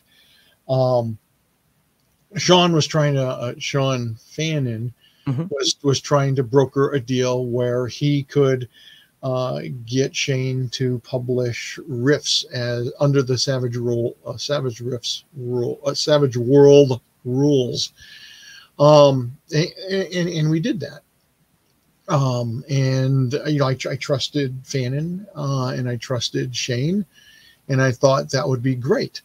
It'd be an interesting experiment to see if, my world would translate over into another game system and how well that company would do with it. And they've done super with it. And plus, you get a lot less work for some money. There you go. Well, and I figure it was good publicity, and it's, they do quality work. So I wasn't worried about it. I mean, it was a product line and a company that I knew. And I knew what to expect from. So I figured it was a pretty safe bet.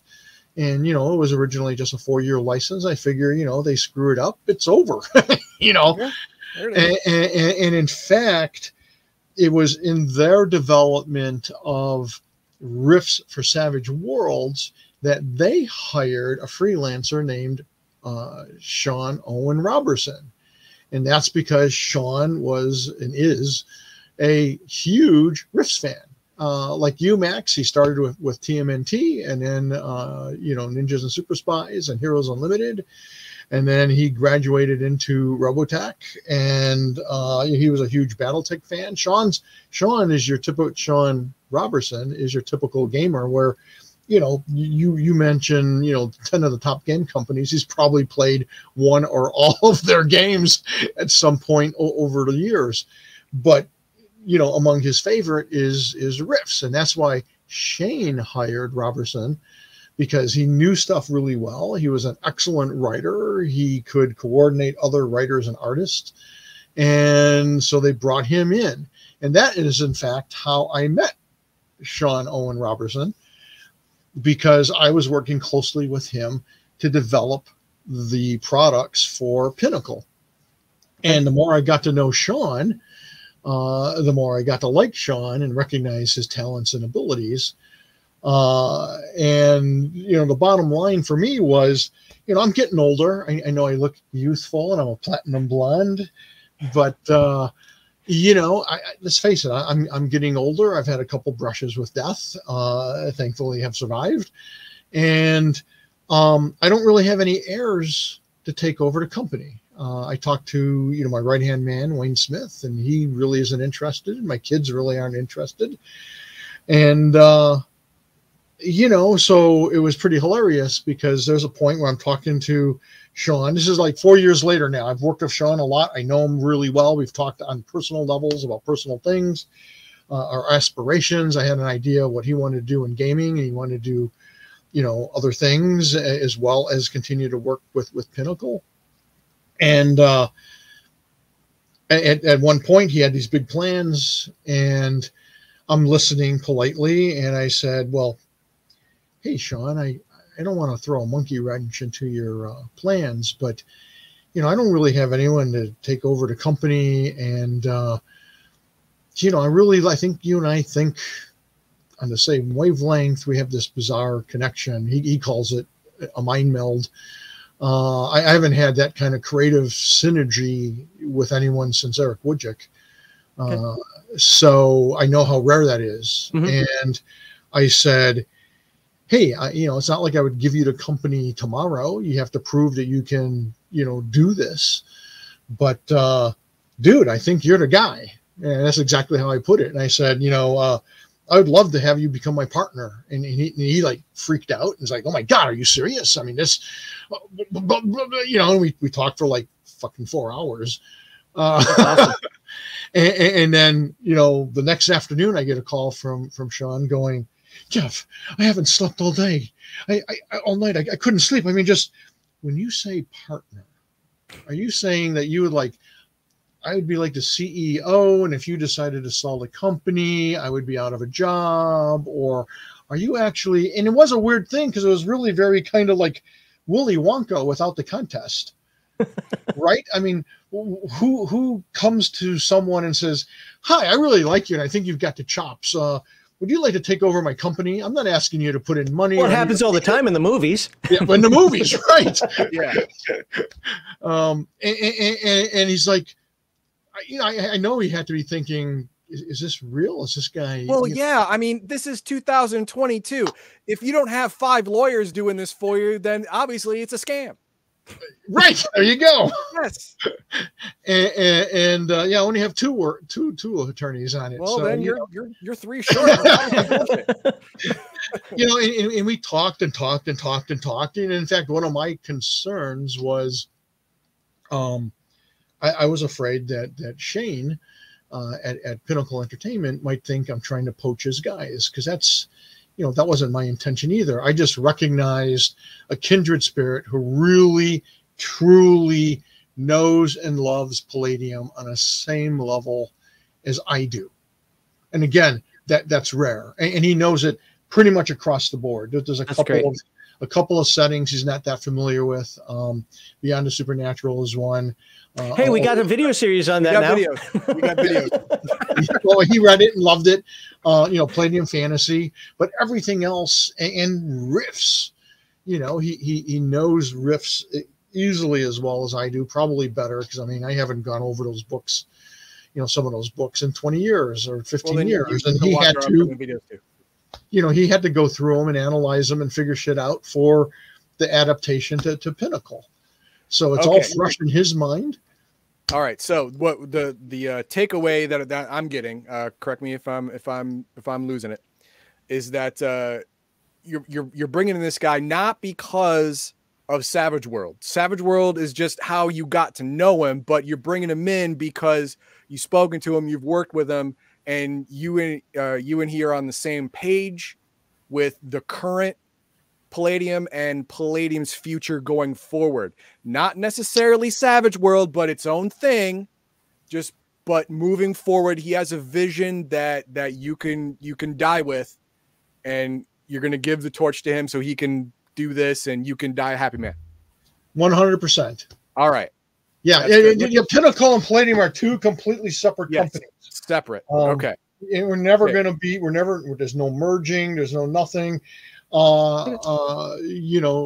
Sean Robertson, is not like Shane Hendley's illegitimate son or anything like that. Right. Yeah. This is no like, oh, I'm hiring this guy from Apple. I work for Microsoft. He's going to run Microsoft. Oh no, he was a spy the whole time. Now everything's Apple. No, nothing like that. Correct. Okay. Let's roll. Let's give some people some stuff. Yeah, we'll give people some stuff, and then we'll segue over to some questions that came from our Discord, because I know we're on limited time here. So I poached a couple of them. If your name isn't on here, sorry, I copied and pasted like 4 times. It did remove duplicates. I have a long list here, but there you go. You can see the list of names there. We're going to spin it twice. This is what I will need from you. I have to verify. You don't just get to tell me, hey, that's me. So we're going to put the link out there. Actually, Heathen Dog, if you can get the link ready. Okay, go get the link ready. Click on that. There will be a private chat icon on the right-hand side. Put in your email address. What I need you to understand, this hasn't happened recently, but it has happened in the past. I'm going to copy and paste it. If you fat finger it, that's on you, not on me. I'm literally going to copy and paste it. And then ultimately, and I'm going to do my part in this as well, but I'm going to send all the information from our past giveaway and this giveaway to Kevin, and then we're going to work on getting you guys some stuff. That's just that simple. So, all right, here we go. For the first one. Oh, that's right. I set it up for 10 seconds. You're waiting. And the first one is Indigo Dragon. We haven't seen Indigo Dragon. Outstanding. He leaves us for a while, comes back for one day, and all of a sudden is winning stuff. So he's a winner. Indigo Dragon. Yeah, go ahead. Like I said, go ahead and put it in the chat. Put that link out there. Now, Indigo Dragon. Click on this link. Come into the waiting room. You have access to private chat. Put in your email, and then go. That's all you got to do.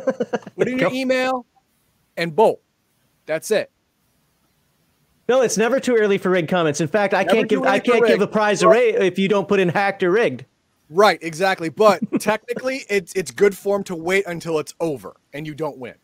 Because now MP Watts, if you win, I'm going to say it's rigged and make him roll again.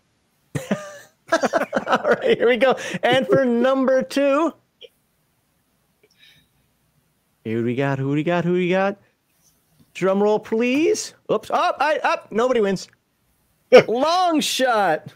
All right. Here we go. Now we know. I laughed at your thing. Well, now I want you to roll again. No. we got our 2 winners. So again, all right, fine. Heathen Dog, put the link out there. Go ahead and click on that. You don't need a microphone because we're not going to talk to you anyway. Nope, we're not going to put you on air. You don't need to talk. You don't need camera. Don't even have to put on clothes. We don't care. Go in, put it in private chat. Put your email in private chat, and then leave, and you get your stuff. Let me get a notepad open up here so that I can. Here it comes. Rigged. Yep. Rigged. We know it's rigged. We rigged it. We know. You don't have to tell us. Axelworth. That's a good one. Longshot said it was rigged before he won. I don't think he should get the win. I agree. If he thinks it's rigged and he won, because maybe you're just doing it so it looks like it's not actually rigged. There you go. That was it. So we so there's somebody down here that doesn't match, but we'll see. Hold on, let me check that private chat out. I don't. Oh, that's weird because if it's in the comments, I see your username, but if it's in the private chat, I don't. How do I verify that you are you? Okay.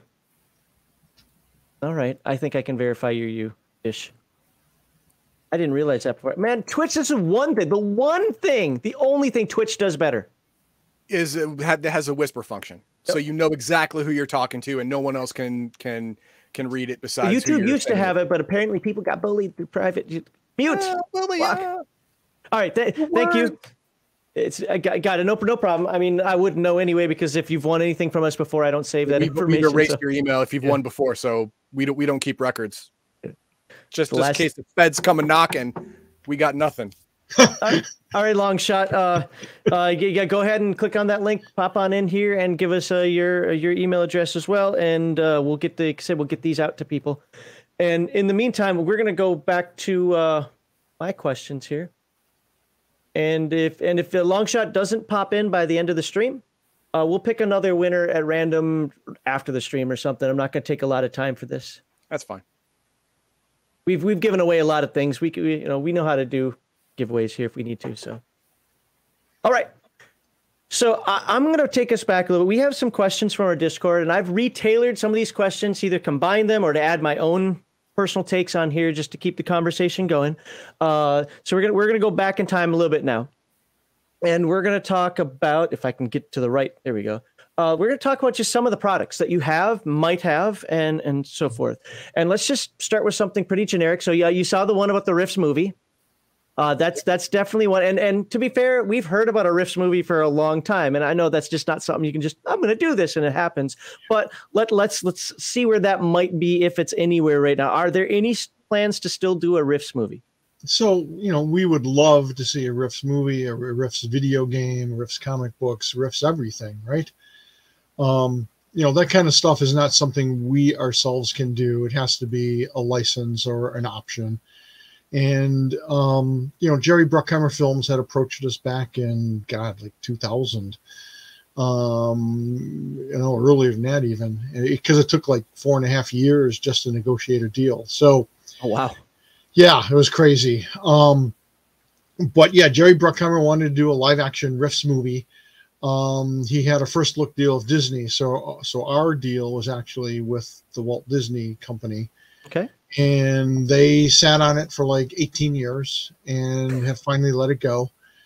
And that's actually a good thing. You guys may be going, shucks. But, something I respect about Bruckheimer is that, he could have just shit something out, and it could have been a piece of garbage. And he didn't. He was trying to, when I met the man, which was pretty cool, he said, he wanted to make it his Star Wars.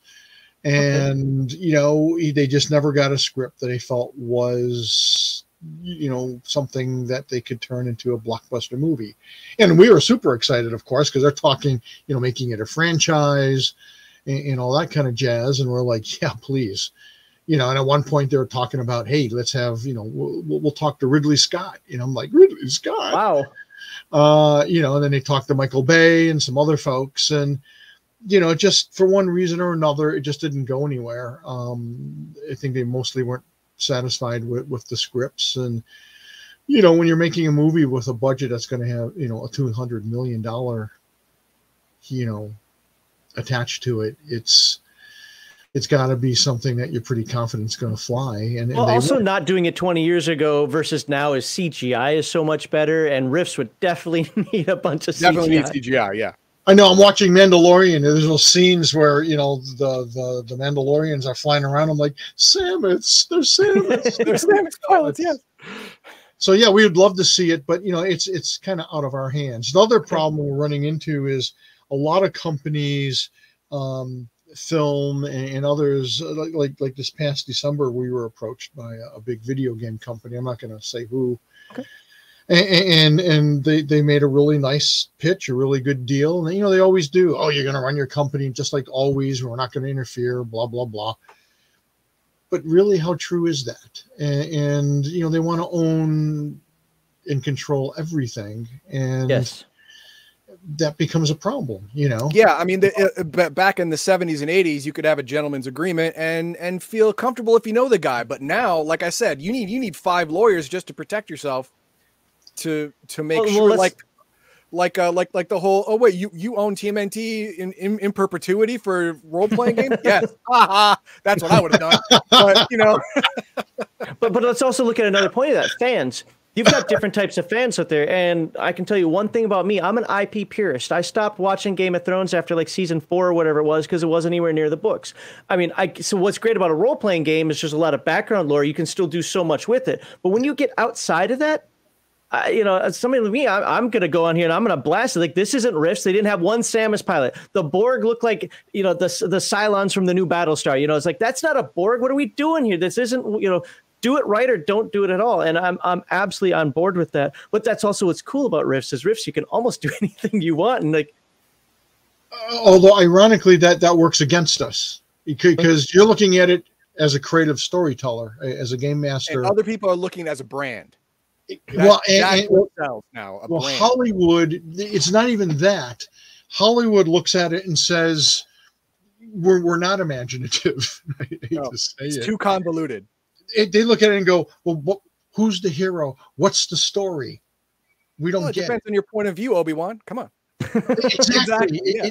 But that's like not clear to them. Like adapting Batman or the TMNT, that's easy. There's a story, you got their origin, there it is.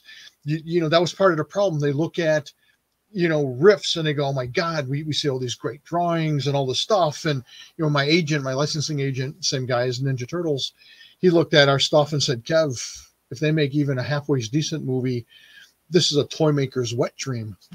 You know, there's just so much cool stuff, great design. Oh, yeah.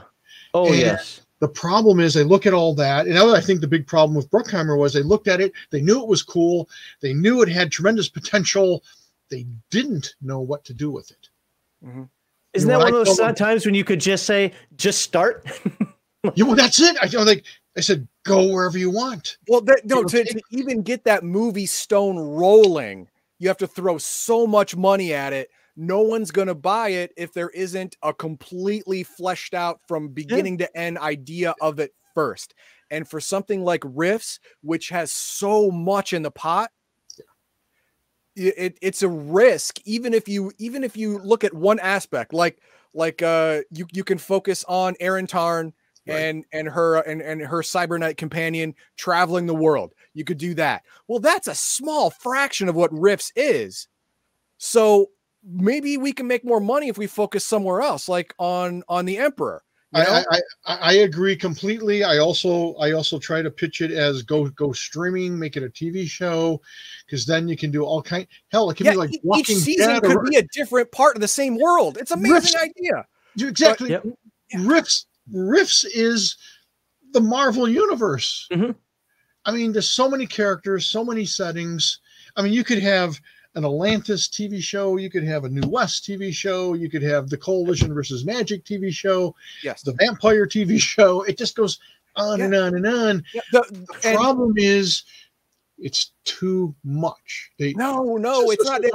If it is for them though, like from American Horror Story. I agree with you completely, both of you. I'm saying for them, they look at it because first of all, they're looking at it from the bean counter point of view. Yeah. And so they go, but how do we know which one of these facets that we all just brought up in this conversation, but which one of those is where the money is? Well, I'll tell you exactly where. American Horror Story did it first. They used the same actors and they told a completely different story in a completely different setting in a completely different time frame every season. And Rifts begs to have that. You can have same actors playing different roles in different decades, in different parts of the planet, and have a completely different story, but still have the familiarity of the people that you saw last season. Well, and then the fan base will only grow season after season after season. That would be wonderful. You could do it that way. You could do it Walking Dead style. Sure. The problem is Hollywood and all these big companies, they're risk adverse. Mm. And so they're just scared. That's why you see reruns of everything. Or not reruns, I mean remakes. Yeah.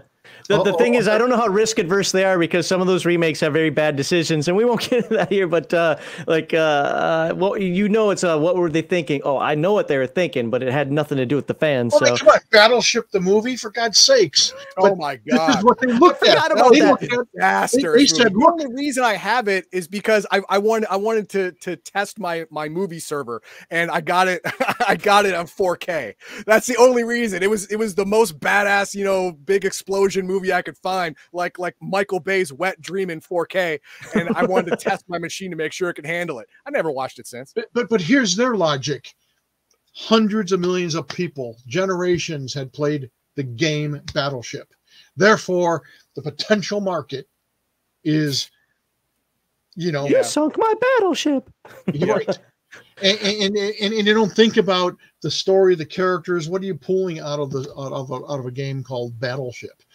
You know, and they went alien to be hip or something. I don't know, and it was just weird, a weird movie. Yep. But that's their logic. You know, hell, they're talking about making a Monopoly movie based on the game. Well, let's be fair. They made a Clue movie however many years ago. So that was a good one. That was good. But yeah, I was going to say, you know, because it had a setting and characters and a premise that you could build on, and it had multiple endings, just like the game. You know? Oh, I didn't actually know that. Endings. It's all random. All right, let's ask another one here. And to be fair, I really like, because I could see it in just your expression. I like the passion that you put into that. I mean, you can tell that you like this. Obviously, your setting that you created, but you know, and just again, the way you did that was more about we want the fans to have it right.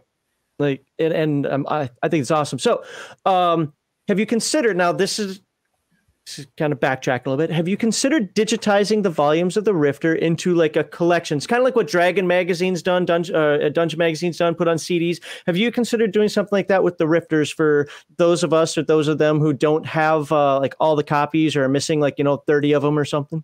We haven't. They are available as PDF books on drive-through. All of our issues. Is there a way to buy them? Say, can I go on there and just say I want 1 through 100? I don't care if it costs me $200, but I just want to. I don't want to click 200 times to get each one. Yeah, no, I don't think so. And it's a great suggestion. Whoever said that's a great suggestion. And I want to point out, we really do listen to our fans. At the Palladium Open House, we had someone, and of course Sean was like, "I said this 6 months ago," and I'm like, I don't remember. Yeah, but I don't listen to you. I listen to the fans. Shut up. And anyway, someone said, you know, gosh, I would really love to see the weapon compendium for modern weapons. Wait, hold on. He doesn't. I get credit for that. I said that 2 years ago. There you go. And we've been getting a lot of comments, and this person asked for it during a chat at a big panel talk where there's like, you know, 150 people, and you know, half the crowd said yeah, and I'm like, well, maybe we should do that. Right, and we did. It's available again now as the compendium of modern. I remember Violence Solves Everything. He's like one of our big Palladium followers. He posted, like, Max, you're going to love this. It's out now. It's like, yeah, I took credit for that. Let's see. We already asked about that. Now, keeping in mind, like the Savage World question that we asked before, this came up off of Discord, and this is another proliferation concept that's out there that really irks me. But are you considering, or have you considered a 5e compatible version of anything Palladium? No. That's I don't even want to know more after that. Thank you. That's all. Nope, that's fine. All right. Yeah, we would have also accepted F off and go jump off a bridge with Dan. You know what? I even would have accepted, but I would have cried about it if you said this stream's over. So is there a Palladium Books 3rd edition? Now, there's a couple caveats to that. I got follow-up questions, so let me brain dump on you so you can take this whatever direction you want. I'm combining some things here because these are on Discord. Is there a Palladium Books 3rd edition under consideration? If you were to look at the entire Palladium Books Megaverse in order to create a 3rd edition or a 2nd edition revised, what would you change? And finally, this is a little bit different, but I thought it kind of fit the same narrative here. Is there consideration for a single unified core rulebook to cover all Palladium games, then just do everything as a setting? So, for example, like you buy 3rd edition Palladium, and then you buy the Rift setting, you buy the Heroes Unlimited setting, you buy the Splicer setting, you buy... So I know that's a big envelope there, but I kind of felt that they all... We'll start in the beginning. Is there a 3rd edition or 2nd edition revised in your vision? Looking I'm not saying like actually written down. Everything you said. So I'm one of these guys where nothing is ever written in stone and anything is possible. Sure. Right. And, you know, again, based on our new policies by my tyrant partner, Sean, I can't go into details as to what we are considering for the future. Okay. But not a problem. Everything's open. I mean, seriously. I mean, we've had all kinds of discussions about all kinds of things. Okay. And we have some very big plans that I think are going to make a lot of our fans very, very happy. Okay. So in the what if vein then. Very, very happy. There is a segue to this that I wanted to get to that may make you very, very sad. Oh, The biggest problem with Palladium books, in many people's opinion, mine included, is the function of the book itself, the actual how it's laid out. Mm-hmm. There are some big problems. There are some obvious places where you've cut and paste from other books into new books because the or font at least it had to have been a different writer. Yeah, the font is different, and it's a section that's it's a cut and paste, and some of the books seem to be poorly constructed.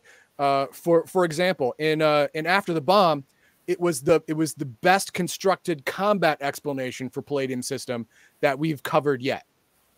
I wish it was in Rifts. I wish combat was explained to this in other books. So there seems to be an inconsistency with the format of the books, and that turns a lot of people off. A lot of people, because the books are hard to read. An index would be awesome. Stuff like that. That would be great. Everyone loves a good index. A quick find table, that's fine, but an index, beautiful. Beautiful. So if you were to move forward. So let me stop you there and just say I agree with everything you said. Okay, so that answered the question. I was going to say, if you were in your fever dreams at night to move forward with a revised or third edition, formatting changes would be on the table. Absolutely. Okay, good. All right. And that's one of the things we do, because I'm a technical writer in my real job as part of it. So I work video conferencing, but I do the technical writing because I'm an infrastructure guy and that. And believe me, we've laid into books to the point where the creators came back to me on Twitter and said, "Will you please stop covering my book?" I'm like, "Nope." So this is nothing like that. But so there are some nuances there that sometimes we catch that other people wouldn't. But I look at it like I would never get this past. But so again, you got to understand that when I started a company, like I said, I was learning and growing along with everything else, and we would try different things here and there, and a lot of it grew or organically. It was weird because, with success, we're just trying to grind out stuff that people want, and that's awesome, but that has its own issues. And then the last 15 years, we've had one problem after another that made Sure. some books better, and some products not quite as good because. And again, we haven't gone back and updated and done complete revisions of things yet. So especially, when you're looking at our books, unfortunately, it's like it is 40 years of changes and growth like and changes. And like Heroes Unlimited is really, love it or hate it, it's very different than most of our other games. Mm-hmm. Yeah, I mean, we have actually seen that from this year, from doing Mechanoids up to Beyond the Supernatural. The skill system has evolved and changed. Education from OCC and then going to Rifts back to OCC because of the state of the world, stuff like that. To be fair, most of that's a good thing. Yeah, most of it's a good thing. It reflects the general knowledge of the world. I like it. But I mean, I'm very aware. I'm not one of these guys who's an arrogant asshole who sits back. By the way, I'm sorry. I keep swearing. I don't know. Okay. We don't care. I'm a swearer, and it's all good. But I know what our strengths and weaknesses is. I look at our books and I recognize what our flaws are, what other people. It drives me crazy when I go into, say, Chaos Earth. I know you love Chaos Earth, Eden Dog, and I go into Chaos Earth looking for a skill that I know and love from Rifts. And I'm like, where the hell is it? And it's like, oh, that's right. We were trying to keep the page count down to this. And so I pruned down the skill list, and it's not in this damn book. And sure, you could go and grab it from Rifts and incorporate it. It's not a problem. But you can't do that too much because of balance issues. Well, and then you go into, Nightbane, and there's a skill that's in all of our games, but it's the fifth freaking written version of it. That's it's completely different. Yeah, I can see why that drives people absolutely. It does. Yes, format is a problem, and in your fever dreams, extra books in the future, I'm glad that this is also part of that dream. Oh, just knowing that this is I won't even say acknowledgement of of concern. There you go. Absolutely. Because to be fair, it's funny because he and I had a conversation about this probably before we started the year of Palladium Books, and he was the one assuaging me. I was like, this is driving, because I was looking at that science fiction thing, like I said, this is driving me crazy. I go to my TMNT book, it says 40 plus 5. I go over here and it says 60 plus 4. I go here and it's like, which one am I going to use? And he's like, the right one for your setting. Understand that this is futuristic riffs. Computers aren't the same thing as. I'm like, but it's futuristic. Oh, but you're making a point. But also, you're making a point too, because it's supposed to be one megaversal system, so it should all mesh seamlessly, and it doesn't. It meshes, but it certainly is not seamless. Yeah, there's gaps that the game master has to fill in with ad hoc, rules, which is okay. Adjudications. So, all right, as long as you know that's coming, it's fine. Right. This next one I'm not asking because it's basically been asked and answered. So we'll go this next one. So we've got some riffs there, lots of riffs questions, mostly about timeline things that will rattle down here. So apparently we had a few questions with regard to advancing the riffs timeline. There's a feeling that there's still so much to cover without the need for advancing a timeline. Not really a question, but if you want to just answer that was on my Discord. Like, he doesn't need to do the timeline for it. There's still so much of the world to look at. And then we got some world book questions. Yeah, I mean, I would agree with that. Although I like advancing the timeline, it keeps the story kind of fluid, and living. But yeah, in fact, that's been one of the mandates to our freelance writers is to don't give me something whacked out that's brand new. Build on what's there. There's so much you can still build upon. Okay. So then this question might be nonsensical now, but it says, how do you plan to end the Rift's timeline? End. Very good. Thank you. There you go. Answer All number right. 2. Is there a full map somewhere of Rift's Earth? No. And by the way, I realize that's a point of consternation for a lot of people. The reason we've never done a full official map is because the world is kind of changing all the time. Okay. It's something we're considering doing. Part of it, I didn't want to rope myself in. Like Heathen Dog, you were talking about how each world book is almost a separate thing unto itself. Separate world, yeah. So if I do some new area, all of a sudden we're, here I'm World Book Oregon, it's, and I always research the shit out of stuff because I like drawing on real world things and grabbing myths and legends and playing with those. And if I read, oh my gosh, there's Indian mounds here, and there's a sacred place here, and there's this place of mystery over there, like Mount Shasta.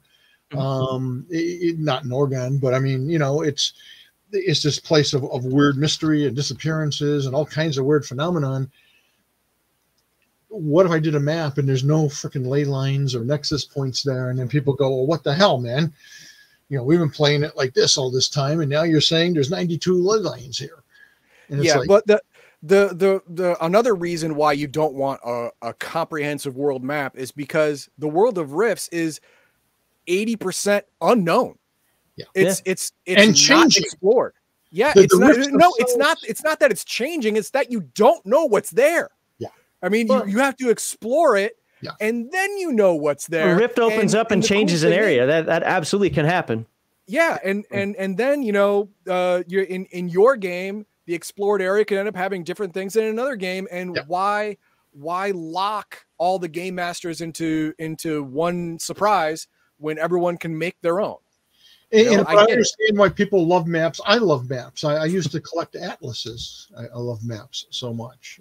I was told I had a map fetish. I finally got rid of it, but I used to have bookshelves of just maps. I used to get National Geographic. I wouldn't even read them. I just pull the maps out and as weird. But I meant to use them for gaming. Then I realized I never was. All right. So the last one that I have here, because I'm skipping that one also, is what about a world book for areas like Tennessee, Kentucky? I don't know why that was such a big deal in our chat, but huge thing, like specific parts of the U.S. or like in chat where we're getting right now from our European viewers, like Italy or France, or you just have Europe, but they want more specific, just like you have Northern America. Well, we want specific. Yeah. Is that idea something in the future? Absolutely. Oh, yes. Good. Yeah. Yeah. Okay. The people who asked those questions. Now we're going to move into something a little more. Let get your take on when people have criticisms. Is that the way to say it? Because we try to get people to play Palladium books, and we also know people who have played Palladium books like And so I try to compile what the generic reason, not just the people who are whining, not just the people who are like, I heard something bad about him on the internet one day. Well, not that nonsense, but. So what do you say to people who think or believe the Palladium system is too clunky or too crunchy to compete with modern games, or that it's too clunky, too crunchy to grab the newer gamer? My knee-jerk reaction is no. No, it's not. That's ours too. Yeah. A good example is, again, I think we kind of covered a lot of it where I think a lot of it is more the presentation and with the formatting issues that you guys have mentioned. If you look at some of the newer stuff, so for example, whenever I have someone who says, I want to try Palladium, what would you recommend? I'm into everything. I say, grab Dead Rain, because it's a great kind of straightforward, everyone gets it. And it's the core of our rules. I mean, it's there and people get it and play it and love it. And it's the one I refuse to let us do this year for your Palladium book. I hate zombie trope to the point where it's like I would rather not play a game. Oh my god, I just despise the zombie trope so badly. That's okay. See, again, to me, I'm never offended by. It takes a lot to offend me, because role playing, especially, and it's one of the reasons I love role playing, is it's so versatile. It's so flexible. It can be whatever you, as an individual game master, even if you're playing. I don't care if it's D&D or Riffs or whatever the hell. You're going to put your own spin on it. You're going to cater to your players. We're all playing a different game. It is like the ultimate games role playing in imagination and personal expression. So if you hate zombies, that's cool. When I took that game over. Because I wasn't supposed to write that game. It was written by a couple other guys. And I had seen one of the main designers, Josh Hilden. I'd seen him play this game like 100 times in like demos at conventions. And I saw how people got really locked into it and how much they loved it. And then he turns in this manuscript where I'm like, what the heck? It just wasn't the game I was expecting. And I knew it wasn't the game that I knew the audience was expecting. And like you, Max, I sat down and I said, holy shit, I got to rewrite this game. I got to take all of his great ideas and really bring them to life and do this. But I'm not a zombie guy, because I never thought of myself as a zombie guy. And so I sat down and ironically, I mean, because again, I love all these genres. I was surprised at how many zombie movies I'd actually seen before. And in fact, one of my early inspirations for starting my own company actually came from George Romero, because I saw him speak about Night of the Living Dead at a convention at the Detroit Triple Fanfare. And, he talked about how he had to do it on a low budget and how these are his friends, and the sheriff was actually the real sheriff of his little town. And, this was, actually sausage. And this was, the newscaster was a newscaster in the local area. Right. And it was awesome hearing and seeing this guy who, I mean, he was only like in his 30s at the time. And I'm thinking, if he can do this, I can make my own comic books. Role playing wasn't even on the radar yet. Mm-hmm. And you can make a movie with sausage and Bosco chocolate syrup. I can make a damn role playing game. So it's okay. Although, Max, I do have to say, I think you might like our game. I think it's. You should see chat lighting me up right now. It's not the zombie trope. It's not zombie tropes, Max. Shut up. I saw zombies on the cover of the book and I said I'm out. It was that quick. I prejudged it. Open it up. Well, and there are some zombie tropes. I mean, you just have to. It's the genre, right? Yeah. But it's Palladium doing zombies, Max. So it's. So, yeah. At least crack the cover, you bastard. Well, I did crack the cover of Splicers, so yeah. For example, zombies don't eat brains in our game. What? they when they look at you, when they see you as a glowing blob, because they feed on your PPPE energy. And when they kill you, so there's this great mechanic in it that I absolutely love, and it was Josh Sheldon's idea. So they're stupid. The zombie moan. So you run into, say, 2 zombies, and they start to moan. Well, you better kill them quick, because the moan is like a dinner call to all the zombies who are within hearing range. Body snatchers. And they start to follow the sound of that moan. Okay. And when they see you, they see your light energy, your life energy as light, and they go, oh boy, food. And so they start to converge, and that's like on a geometric level. So first it's 2, then it's 4, then it's 8, then it's 16, then it's 32. And you're like, holy shit. And it creates this sense in the game of absolute urgency and terror, because at some point it's like, we can't fight all these damn things. And the reason they converge is, even if one kills you, when your life energy is released, it doubles. Energy, it doubled. Yeah. It disperses. They all get to absorb it. All the zombies in the area get a piece of it. That ain't normal zombie stuff. That's Palladium. Okay. That's beyond the supernatural. I'll have a stream one day where I'm unwrapping the package, where I'm like, here you are, guy. I got the so to continue on with the question, because again, we agree with you in the fact it's not. One of the things that people come to, well, it's so hard, it's so clunky. I'm like, how is it clunky? The only thing you have to worry about, yeah, you might have 4 or 5 actions per round. Who cares? It's cinematic. You're the game master. Have fun with it. You roll percentile for skills. You roll D20 for a combat. I actually like that, because I now know, well, if it's a D20 thing, it's taking up an action a round. If I'm rolling percentile dice, that might take 15 seconds, a minute, whatever, and you're out of it. Combat rules could be a little more streamlined. Sure. In just the presentation, sure. The absolute. And we talked about that with After the Bomb. When we read that, we're like, holy crap, like, this is like great. This is like a polished gem compared to Palladium Fantasy or Heroes Unlimited. Yeah. So and the other thing I've been told, sorry, go ahead. Go ahead. Now, I was just going to say that also it was, the last book Eric Wujcik wrote. So you were getting him at his peak, and like I said, we kept trying to refine and experiment with things. So anyways, go ahead.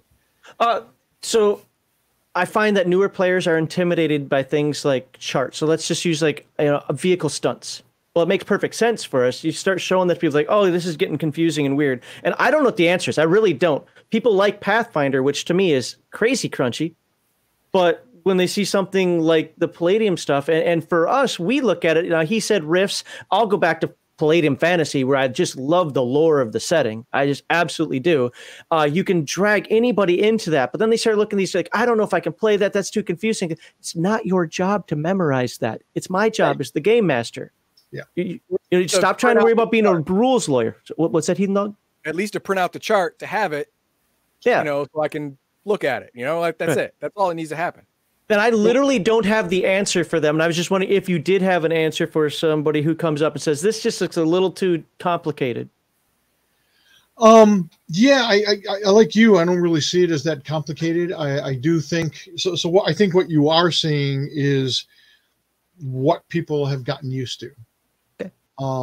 It's ironic every time I hear it's like, it's too confusing and too complex, because when all that stuff originally came out in the 80s and 90s, it was like, oh, this is so much simpler and clearer. Look at Traveler. For the love of God, look at Traveler. The first edition of Traveler compared to, Palladium. I couldn't even get into a Traveler game. So, no, I agree. I think you are right. I think it's the zeitgeist. Yeah. So the audience's perceptions and what they're used to has changed, and we need to change with it. Fair. I only have one more fully fleshed out question here, and then, because I know we're kind of coming up on the time that you said you'd give us, and I don't want to try to draw you out here, but I also want to make sure you have time to talk about anything. I don't care what is life, liberty, pursuit of happiness in terms of gaming, and you and Palladium Books, to just get out there as well. But the last one for me is, so what are your thoughts? This is kind of a generic question. What are your thoughts on the plethora of games out there? I guess this was a Discord question. That's how I marked. So some people welcome the diversity and imagination of there being like 1,000 different tabletop RPGs. I don't know if you follow the OSR at all, but even within the OSR, these D&D clones, right? You have like 500 of them that they're sitting out there. Or others feel that like 80% of them just clog up. Like it makes it hard for the good ones to be found. So just generally speaking, I'm again not asking you to talk badly about any company or any people out there, just in a general level. What are your thoughts about all this weirdness that you can get now out there? Is it great for the hobby, or is it actually kind of over proliferating the hobby? That's sort of a tricky question. I think the answer is sort of both. Okay. On one hand, it's really cool that you have this vast variety. Like I said, when I was coming up, even into the 90s, people would argue about how you couldn't do any kind, you can't do this kind of game or that kind of game. I got a buddy with a company called Wedding Games. He's done some stuff for me. I kind of mentored him when he was younger, and I'm very happy his company's doing really well. And he's got a role-playing game called Never Coming Home, and it breaks a lot of the things that I consider to be, things to avoid. Like historical games generally sell like crap, and yet Never Coming Home is set in World War I. Okay. But he's selling truckloads of these things. People are loving it. That's great. You would have never saw a game like that in the 80s or 90s, even maybe the early 2000s. And now you've got people willing to take chances and do things that are more exciting and different. And again, role playing is different for everybody. Right. So it's nice to have that variety. On the other hand, I do tend to concur that there's so much stuff out there. They always say, the cream will rise to the top, but if you have to go 6 miles down for that cream or to rise 6 miles, it's going to take 20 years for that to rise. Yeah, exactly. I think there's some real gems out there that get lost because there is so much pedestrian grains of sand on the beach. There you go. Find the good one. Yeah. And how do you, even if there's a ton of great books, or games, how do you find them? I mean, it's more difficult than ever. On one hand, you can say, "Oh, but the internet," and again, to me, the internet. Yeah, YouTube took away the dislike button, so I don't know what games are good or suck. I don't know anymore. Well, seriously, I mean, it's kind of crazy, and there's so much out there. Is how do you find it? It used to be kind of tough when Palladium, first 30 years of Palladium with print ads and that kind of thing and figuring out where's your best place to advertise. But now it's like, there's no place to advertise. And, sure, maybe you could go viral. Maybe you got the next big thing. But what's the odds of that? Is that 1 in a million? Is that 1 in 10 million? I'll tell you when it happens.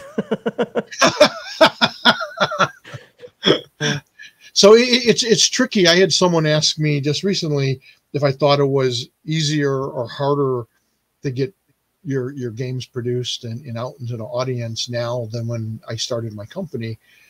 And again, it's that yes and no. On one hand, it's kind of easier because you got Kickstarter and you can be absolutely nobody and get your game funded and get your game out there.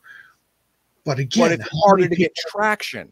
Exactly. Yes. And then, okay, let's say you do a Kickstarter, and a lot of companies just produce exactly what their Kickstarter is. So if they got, 900 people backed them, they create 1,000 games, because they have to send a game to Uncle Bob and Mom and Dad and Grandma and Aunt Matilda, and it may be some to sell at a convention, and then they're one and done. And it's like, how do they get into distribution? How do they continue that game line?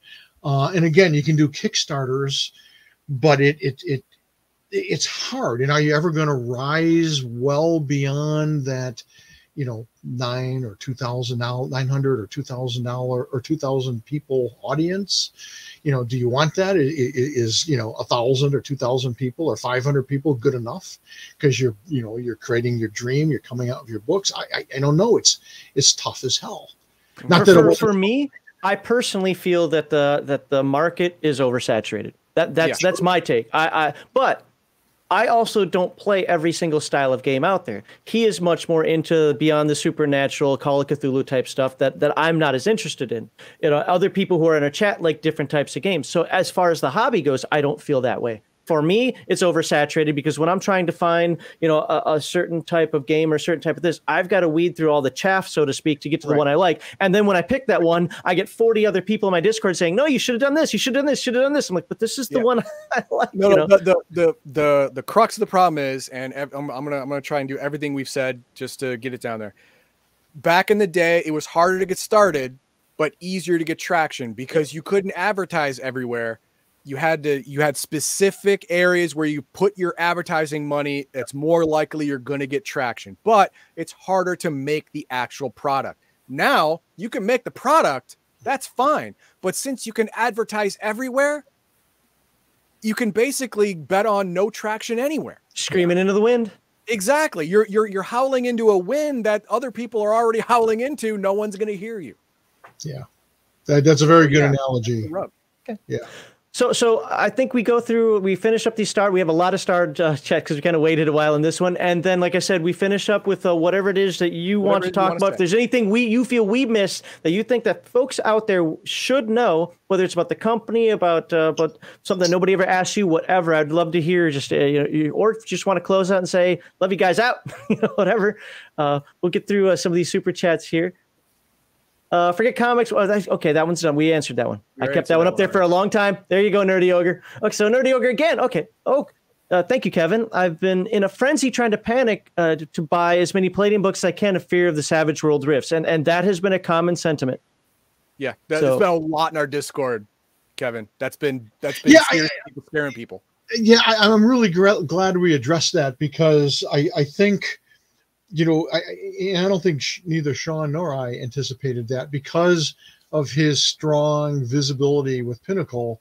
They assumed he represents Pinnacle. I mean, in the work he does for them, sort of, yes. But, he's not a partner in Pinnacle. He doesn't own Pinnacle. Pinnacle and Palladium are two completely different companies. He's not a spy.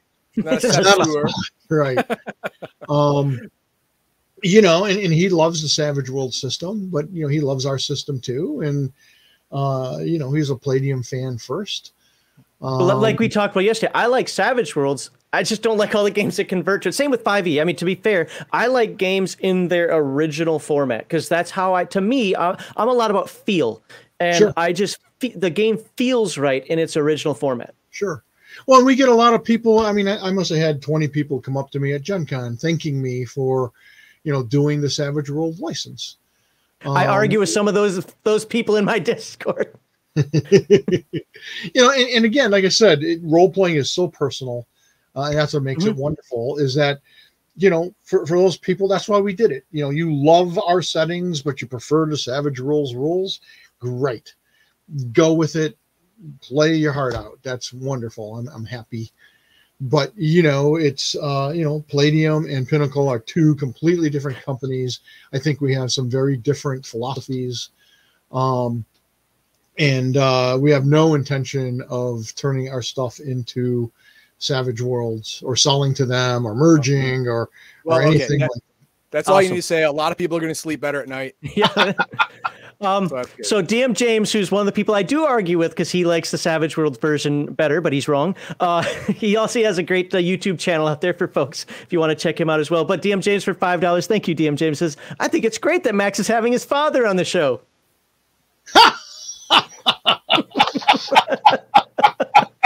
DM James, you always love the jokes. Love you, man. Thanks a lot. Enjoy your band. Don't ban him. Please don't ban him. All right. Darth Eek says, hey, if you need somebody, he'll take the company for you. Already got a guy. There you go. You already got a guy. You're a little bit too late. Max is 64 years old, but looks young because of Noro. That's my wife. Forces him to moisturize daily. Yeah. Hey, I got those ancient Japanese secrets, right? Yep. So, all right. What do we got here? Weird guy says, is Palladium Recon the only TTRPG set in Vietnam? Can't recall any other. I want to say there was a couple of other games, maybe a long time ago. It's something I want to do too. I want to do a little bit more of Recon, and I certainly want to. I want to re-release the original Recon, which was more of a role-playing miniature game. So there were comments it about actually Recon. have the Palladium rules, though, right? It wasn't. No, it's completely different rule system. Totally different. Yeah. People have asked us if we're going to cover it this year over your Palladium books. No. And it's exactly for that reason. It's not the Palladium system. It's not the Palladium rules. Yeah, it's. I don't really consider. I mean, it's a Palladium. I don't really consider it under the Palladium umbrella. Yeah. Of this is the multiverse. Yeah. You know, I don't consider it part of that. I would agree. Yeah.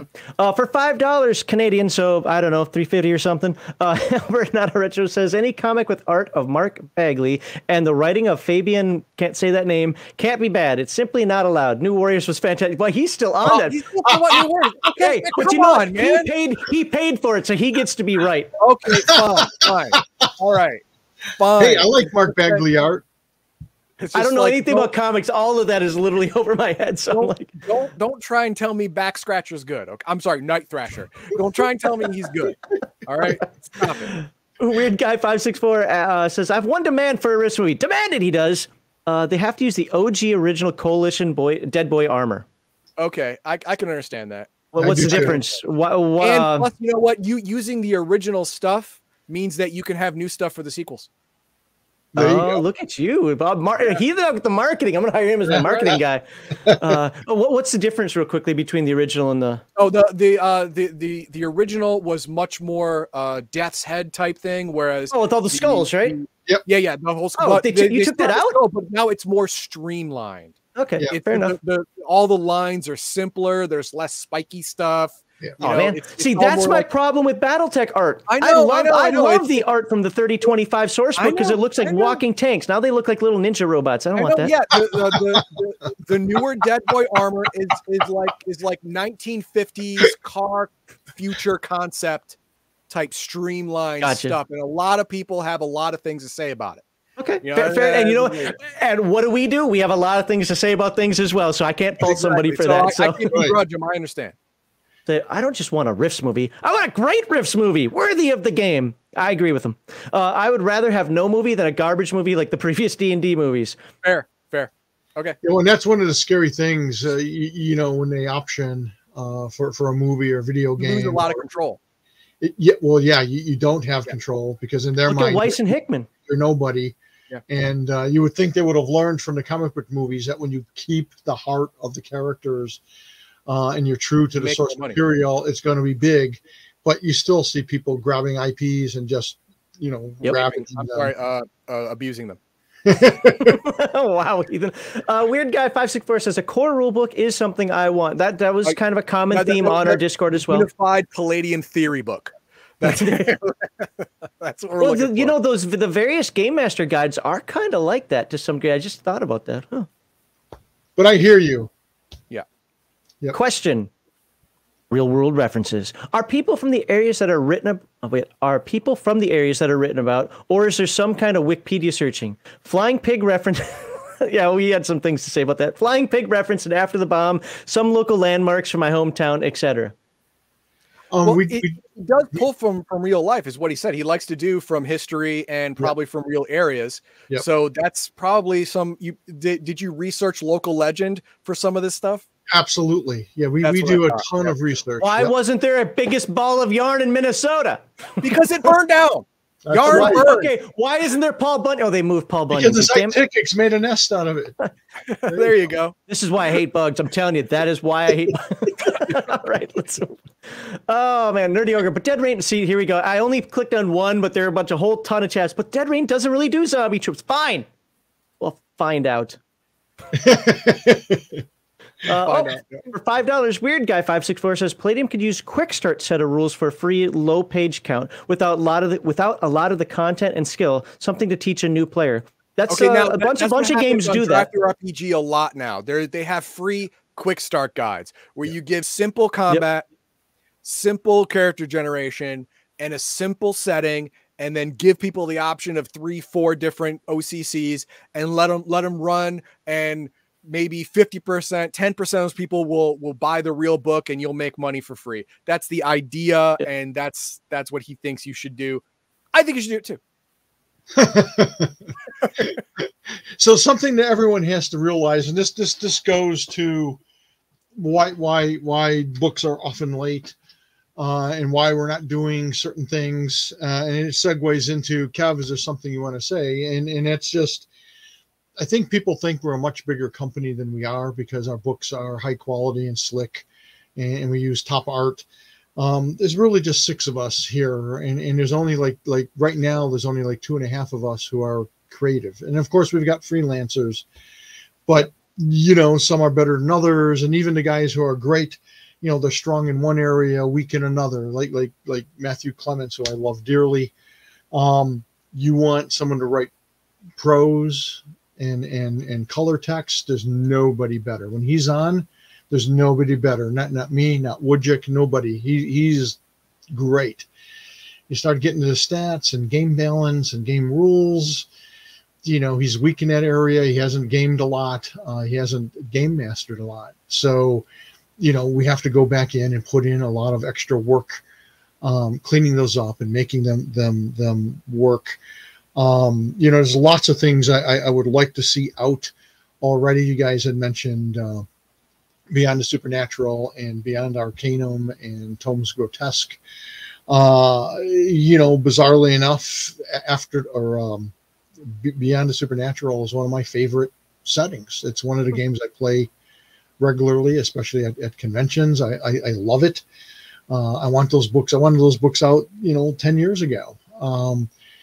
As a business person, I have to sit back and say, gosh, I'm going to sell 3 times as many Rifts products, a new Rifts book, as I am a BTS book. I really figured that was going to be, like when we talked yesterday for a little bit, I really thought that was going to be the answer about the After the Bomb stuff. Well, that's cute, Max, that you like the fluffy animals and so forth, but I've actually trying to make some money here. I was very interested in hearing what you said, because you said that, you even said it here, is that it's doing better than what a lot of people think. It is, and it's been a renewed thing that we've really seen in the last couple of years, but especially in the last couple of months at Gen Con. It was probably our 4th best-selling product.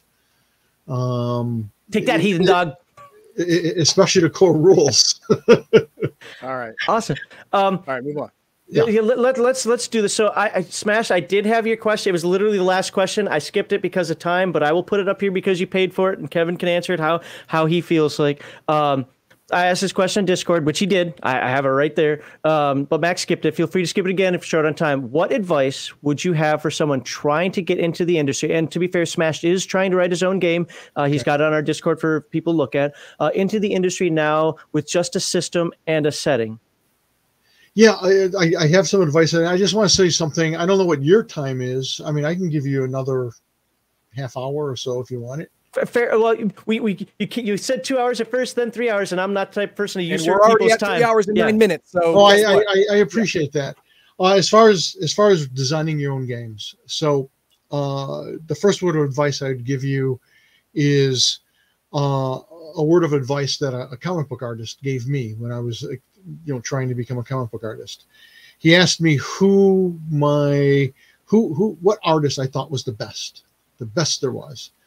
And I said, there's really like 2 or 3 guys, but Jim Steranko, Frank Frazetta, for those who have any idea who they are, Neil Adams maybe, who passed recently, which is sad.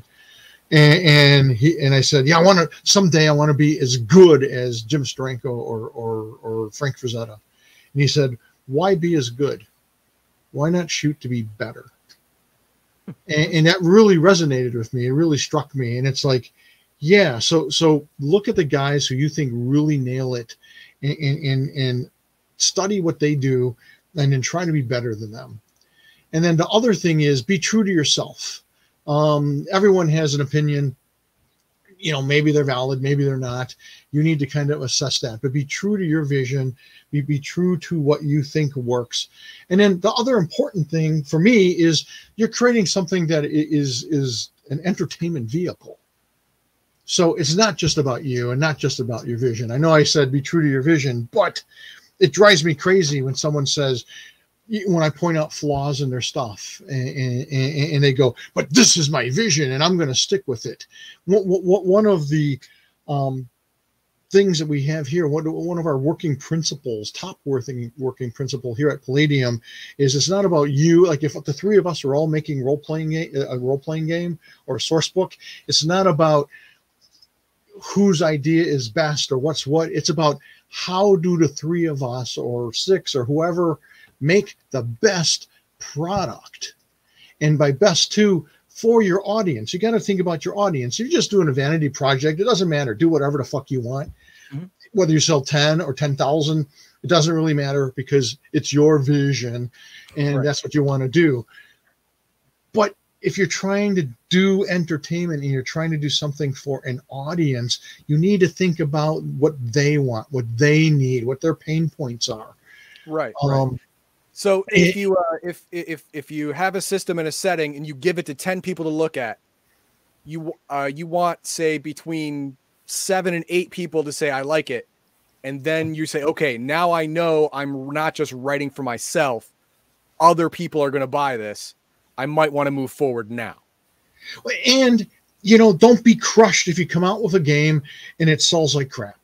I have known so many people, because a lot of young companies, because they know my history and, I started from nothing and built everything up. So I get a lot of young companies coming up to me and asking for advice.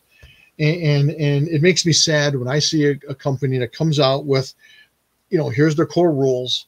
And of course they put their heart and soul into it. They probably spent, at least a year, maybe several years developing it. So I understand it. I get it. I do the same thing, but it comes out and it falls flat because it has flaws. It has problems. You got to be open to that. You got to be aware of your strengths and weaknesses and try to fix your weaknesses, or bring in someone who can fix them for you if you have that weak spot and you just can't do it. But I see there's this one company that came out with a game and a source book, sold like absolute crap. And I advised them to just, okay, you did it. You learned a ton. Move on to something new. Yeah. Absorb the feedback from the loss and pour it into the next thing. Right.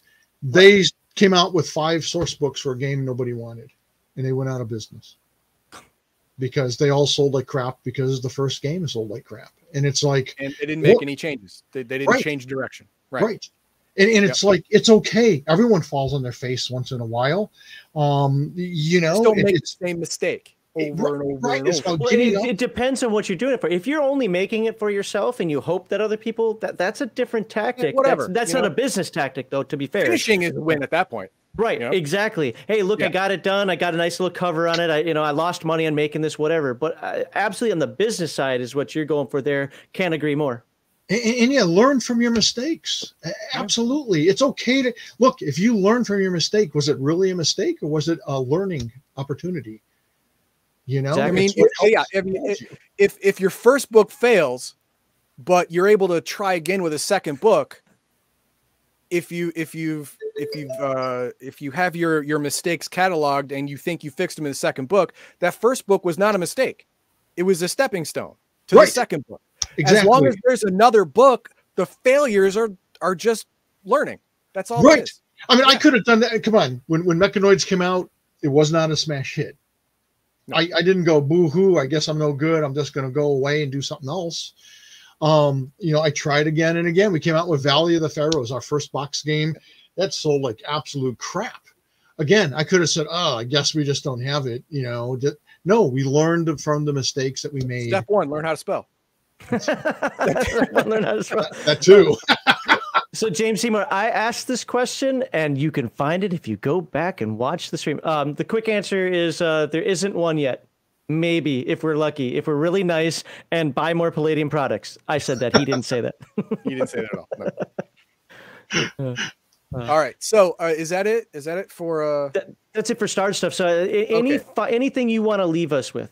Yeah. Anything you want to pitch? Anything you want to tell us about the future that's coming out really soon? Or anything about the state of the game or whatever, go ahead and throw it at us. Yeah, there's a few things. Awesome. So Sean and I have been working on 2 separate projects. He's been trying to finish up Rift's Titan Robotics. It's going to be a great book. I would say it's a company source book, like a a fictional company source book? Yeah.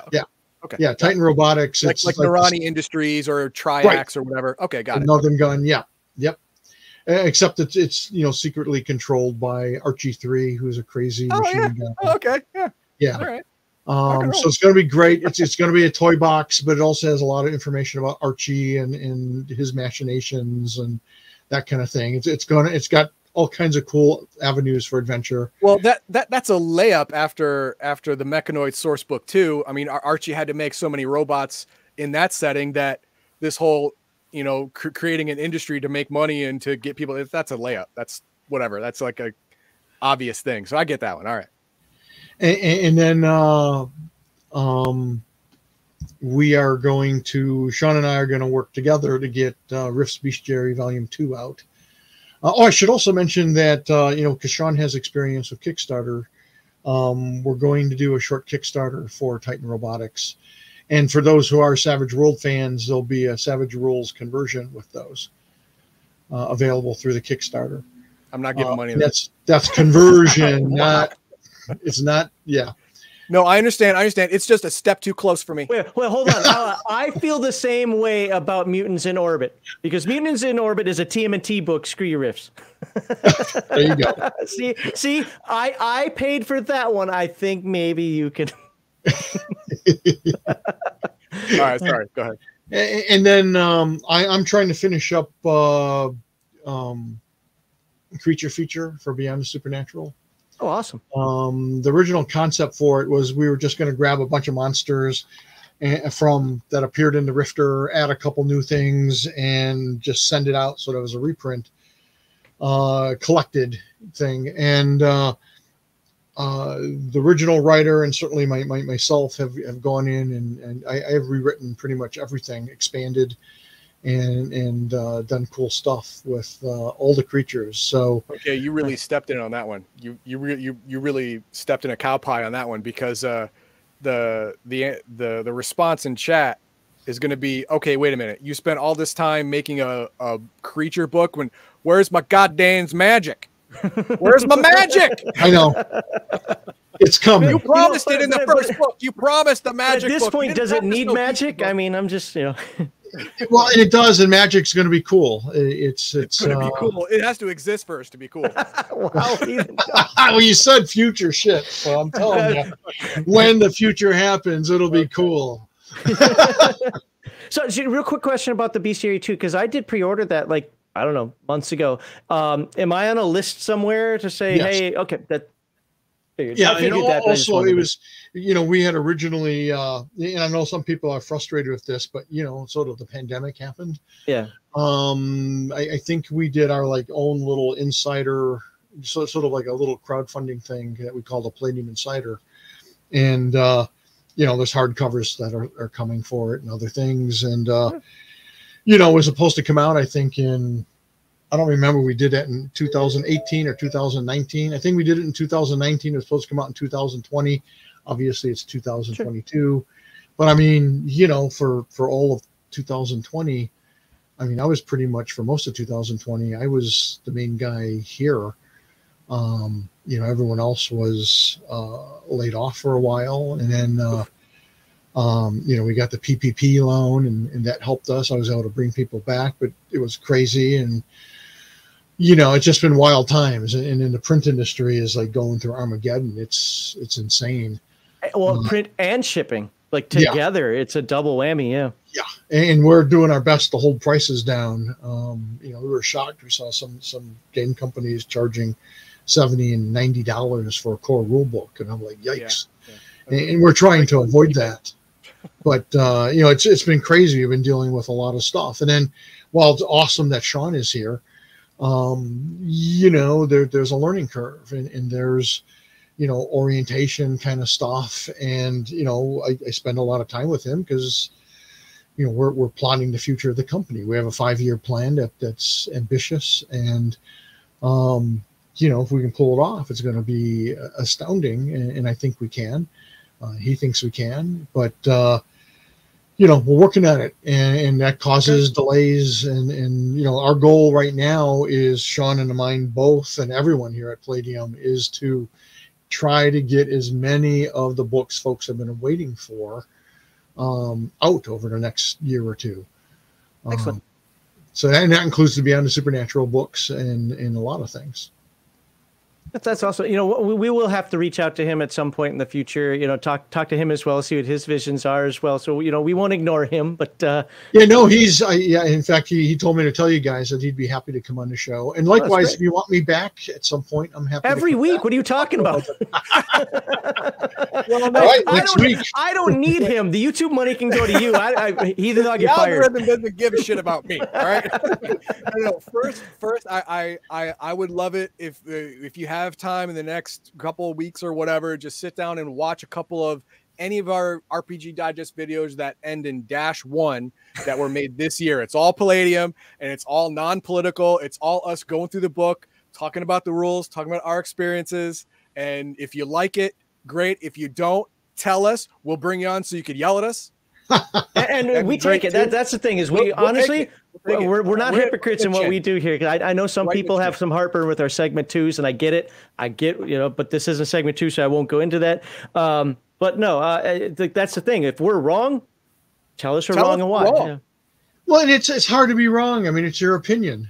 Maybe I don't agree with it. No, I believe people can be right and people can be wrong. Well, I mean, I agree too. So I think it's a gamer nerd thing. I really do think it's a gamer nerd thing about my edition's better. I mean, back in the old days, the edition wars. My edition's better than your edition. We still do that to some degree now. It's all. Sometimes they don't see it, and I know that when people watch this, they be, huh. No, I don't know if Kevin would want to be in the Friday Night Chill stream. It goes until 3 in the morning. Little too dangerous. Yeah, it also goes until 3 in the morning. But anyway, we'd love to have you back on. Obviously, you've got a business run. We'd love to have Shauna. Maybe have you both on one time to knock heads back and forth. Just talk about things. That'd be great. Because we want to have people on. I finally remembered the name I didn't remember yesterday. It was Tim Kask.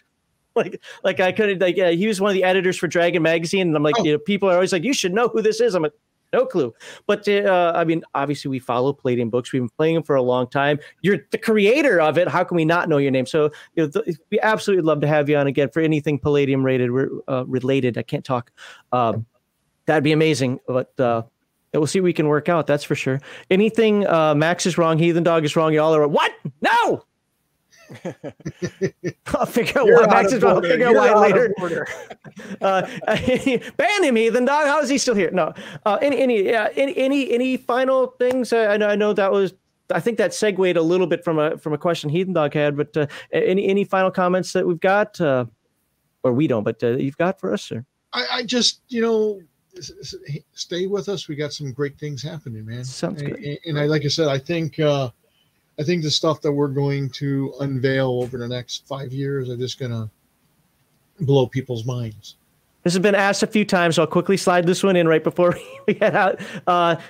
Any Rifts novels, any new novels planned? I kind of avoided asking what the plans are, based on how you answered a couple other questions, but let's keep going in there. So. We've got a couple guys working on novels. In fact, one guy I think is working on a fantasy novel. And I think we've got 2 people working on Rifts novels. Just novels. They're a whole different animal. They take a lot of work and time. That's the other thing. It's just writing takes time, man. Oh yes, that has been my heartburn. This is actually a good idea, Weird Guy. At the end of this year is our year of Palladium. At the end of this year, we're going to end with Rifts. That's the idea, ending with Rifts. And after it's all over, we'd like to bring you back and talk about Rifts more specifically. We'd like to do that sometime toward the end of the year. I don't know when we're going to finish. Oh, another thing I would like to mention is, and this kind of weirded me out. I didn't think about it. I should know because Palladium fans are so loyal and so well versed and everything. Look at that, my Rifts notepad I've been writing on. Where's my Rifts notepad?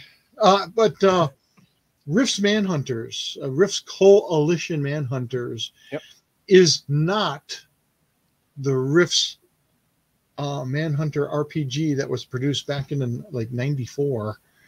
under license by another company. I had so many people at Gen Con come up and I would mention it and they'd be like, yeah, we know. It's just a rerun or updated version of that space opera game, right? And I'm like, no, it's everything you could ever want to know about the Coalition, its citizens, its psychics, dog boys, kill hounds. There's 80 new psionic abilities, which, by the way, Heathen Dog would work great with Beyond the Supernatural.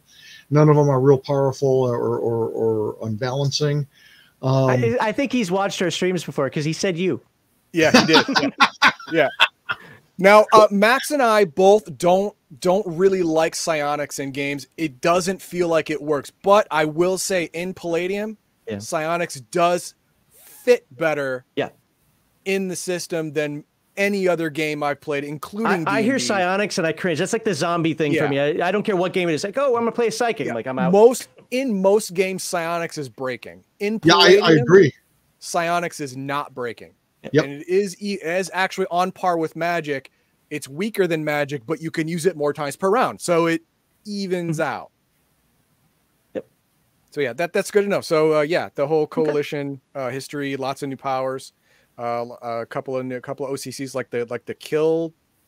Well, the kill hounds from Lone Star, but the kill hound and the dog boys, you learn more about them, their background, about their histories, and how they came about, and how they fit within Coalition society. Yeah. And then there is a new dog boy that's sort of a magic specialist.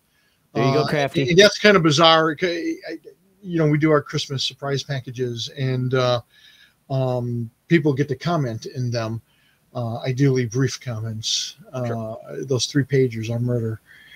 and somebody said, hey, you got all these dog boys listed, but there's no corgi, and we love corgis, and you should put a corgi in there. And just for the heck of it, go get it. I looked it up, and I'm like, corgis have an interesting history. So there's a corgi dog boy now that is a magic specialist. It's a little different than your normal dog boys. They don't use magic, but Crafty's happy. They can detect. There you go. All right. And then as far as OCCs, there's they're really not OCCs so much as a new interesting thing about, again, controlling how Emperor Prosa controls his citizens, and that's with the psyops thought police, basically. But it's not as maniacal as you might think. They actually try to settle and cause. Yeah, his whole thing is keep everyone uneducated, dependent upon the system, and they'll actually support the system and happy. Yeah, and they'll be happy doing it. Wait a minute. So when I walk around and say I'm fat, dumb, and happy, I'm playing right into his game? That's right.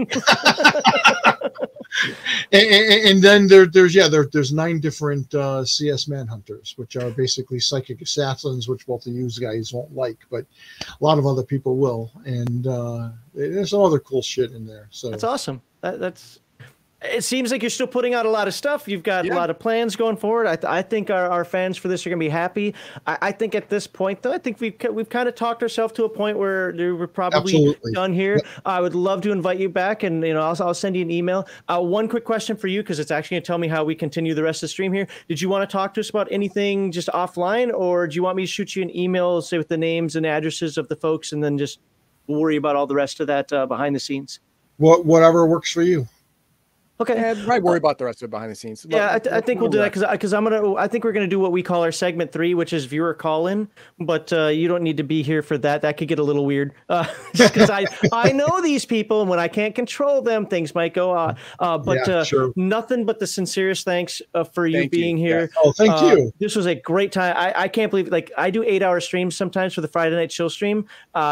I can tell I do that a lot because this lasted 3.5 hours, and I'm ready to go for another 3.5 hours. But we all have lives, so I think our chat was very, very appreciative of it based on all the comments that I'm reading, and this couldn't have been more fun. So thank you for being here. Oh, you're very welcome, and thank you for having me. I had a blast. That's great. I hope to do this again. And like I said, I'll shoot you an email within the next couple of days, like I said, with the information. Then you can follow up with whatever you need from me, and we'll work that all out. So thank you very much. No problem. Sounds like a plan. All right. Thank you. All right. Goodbye, everybody. Have a good day. Take care.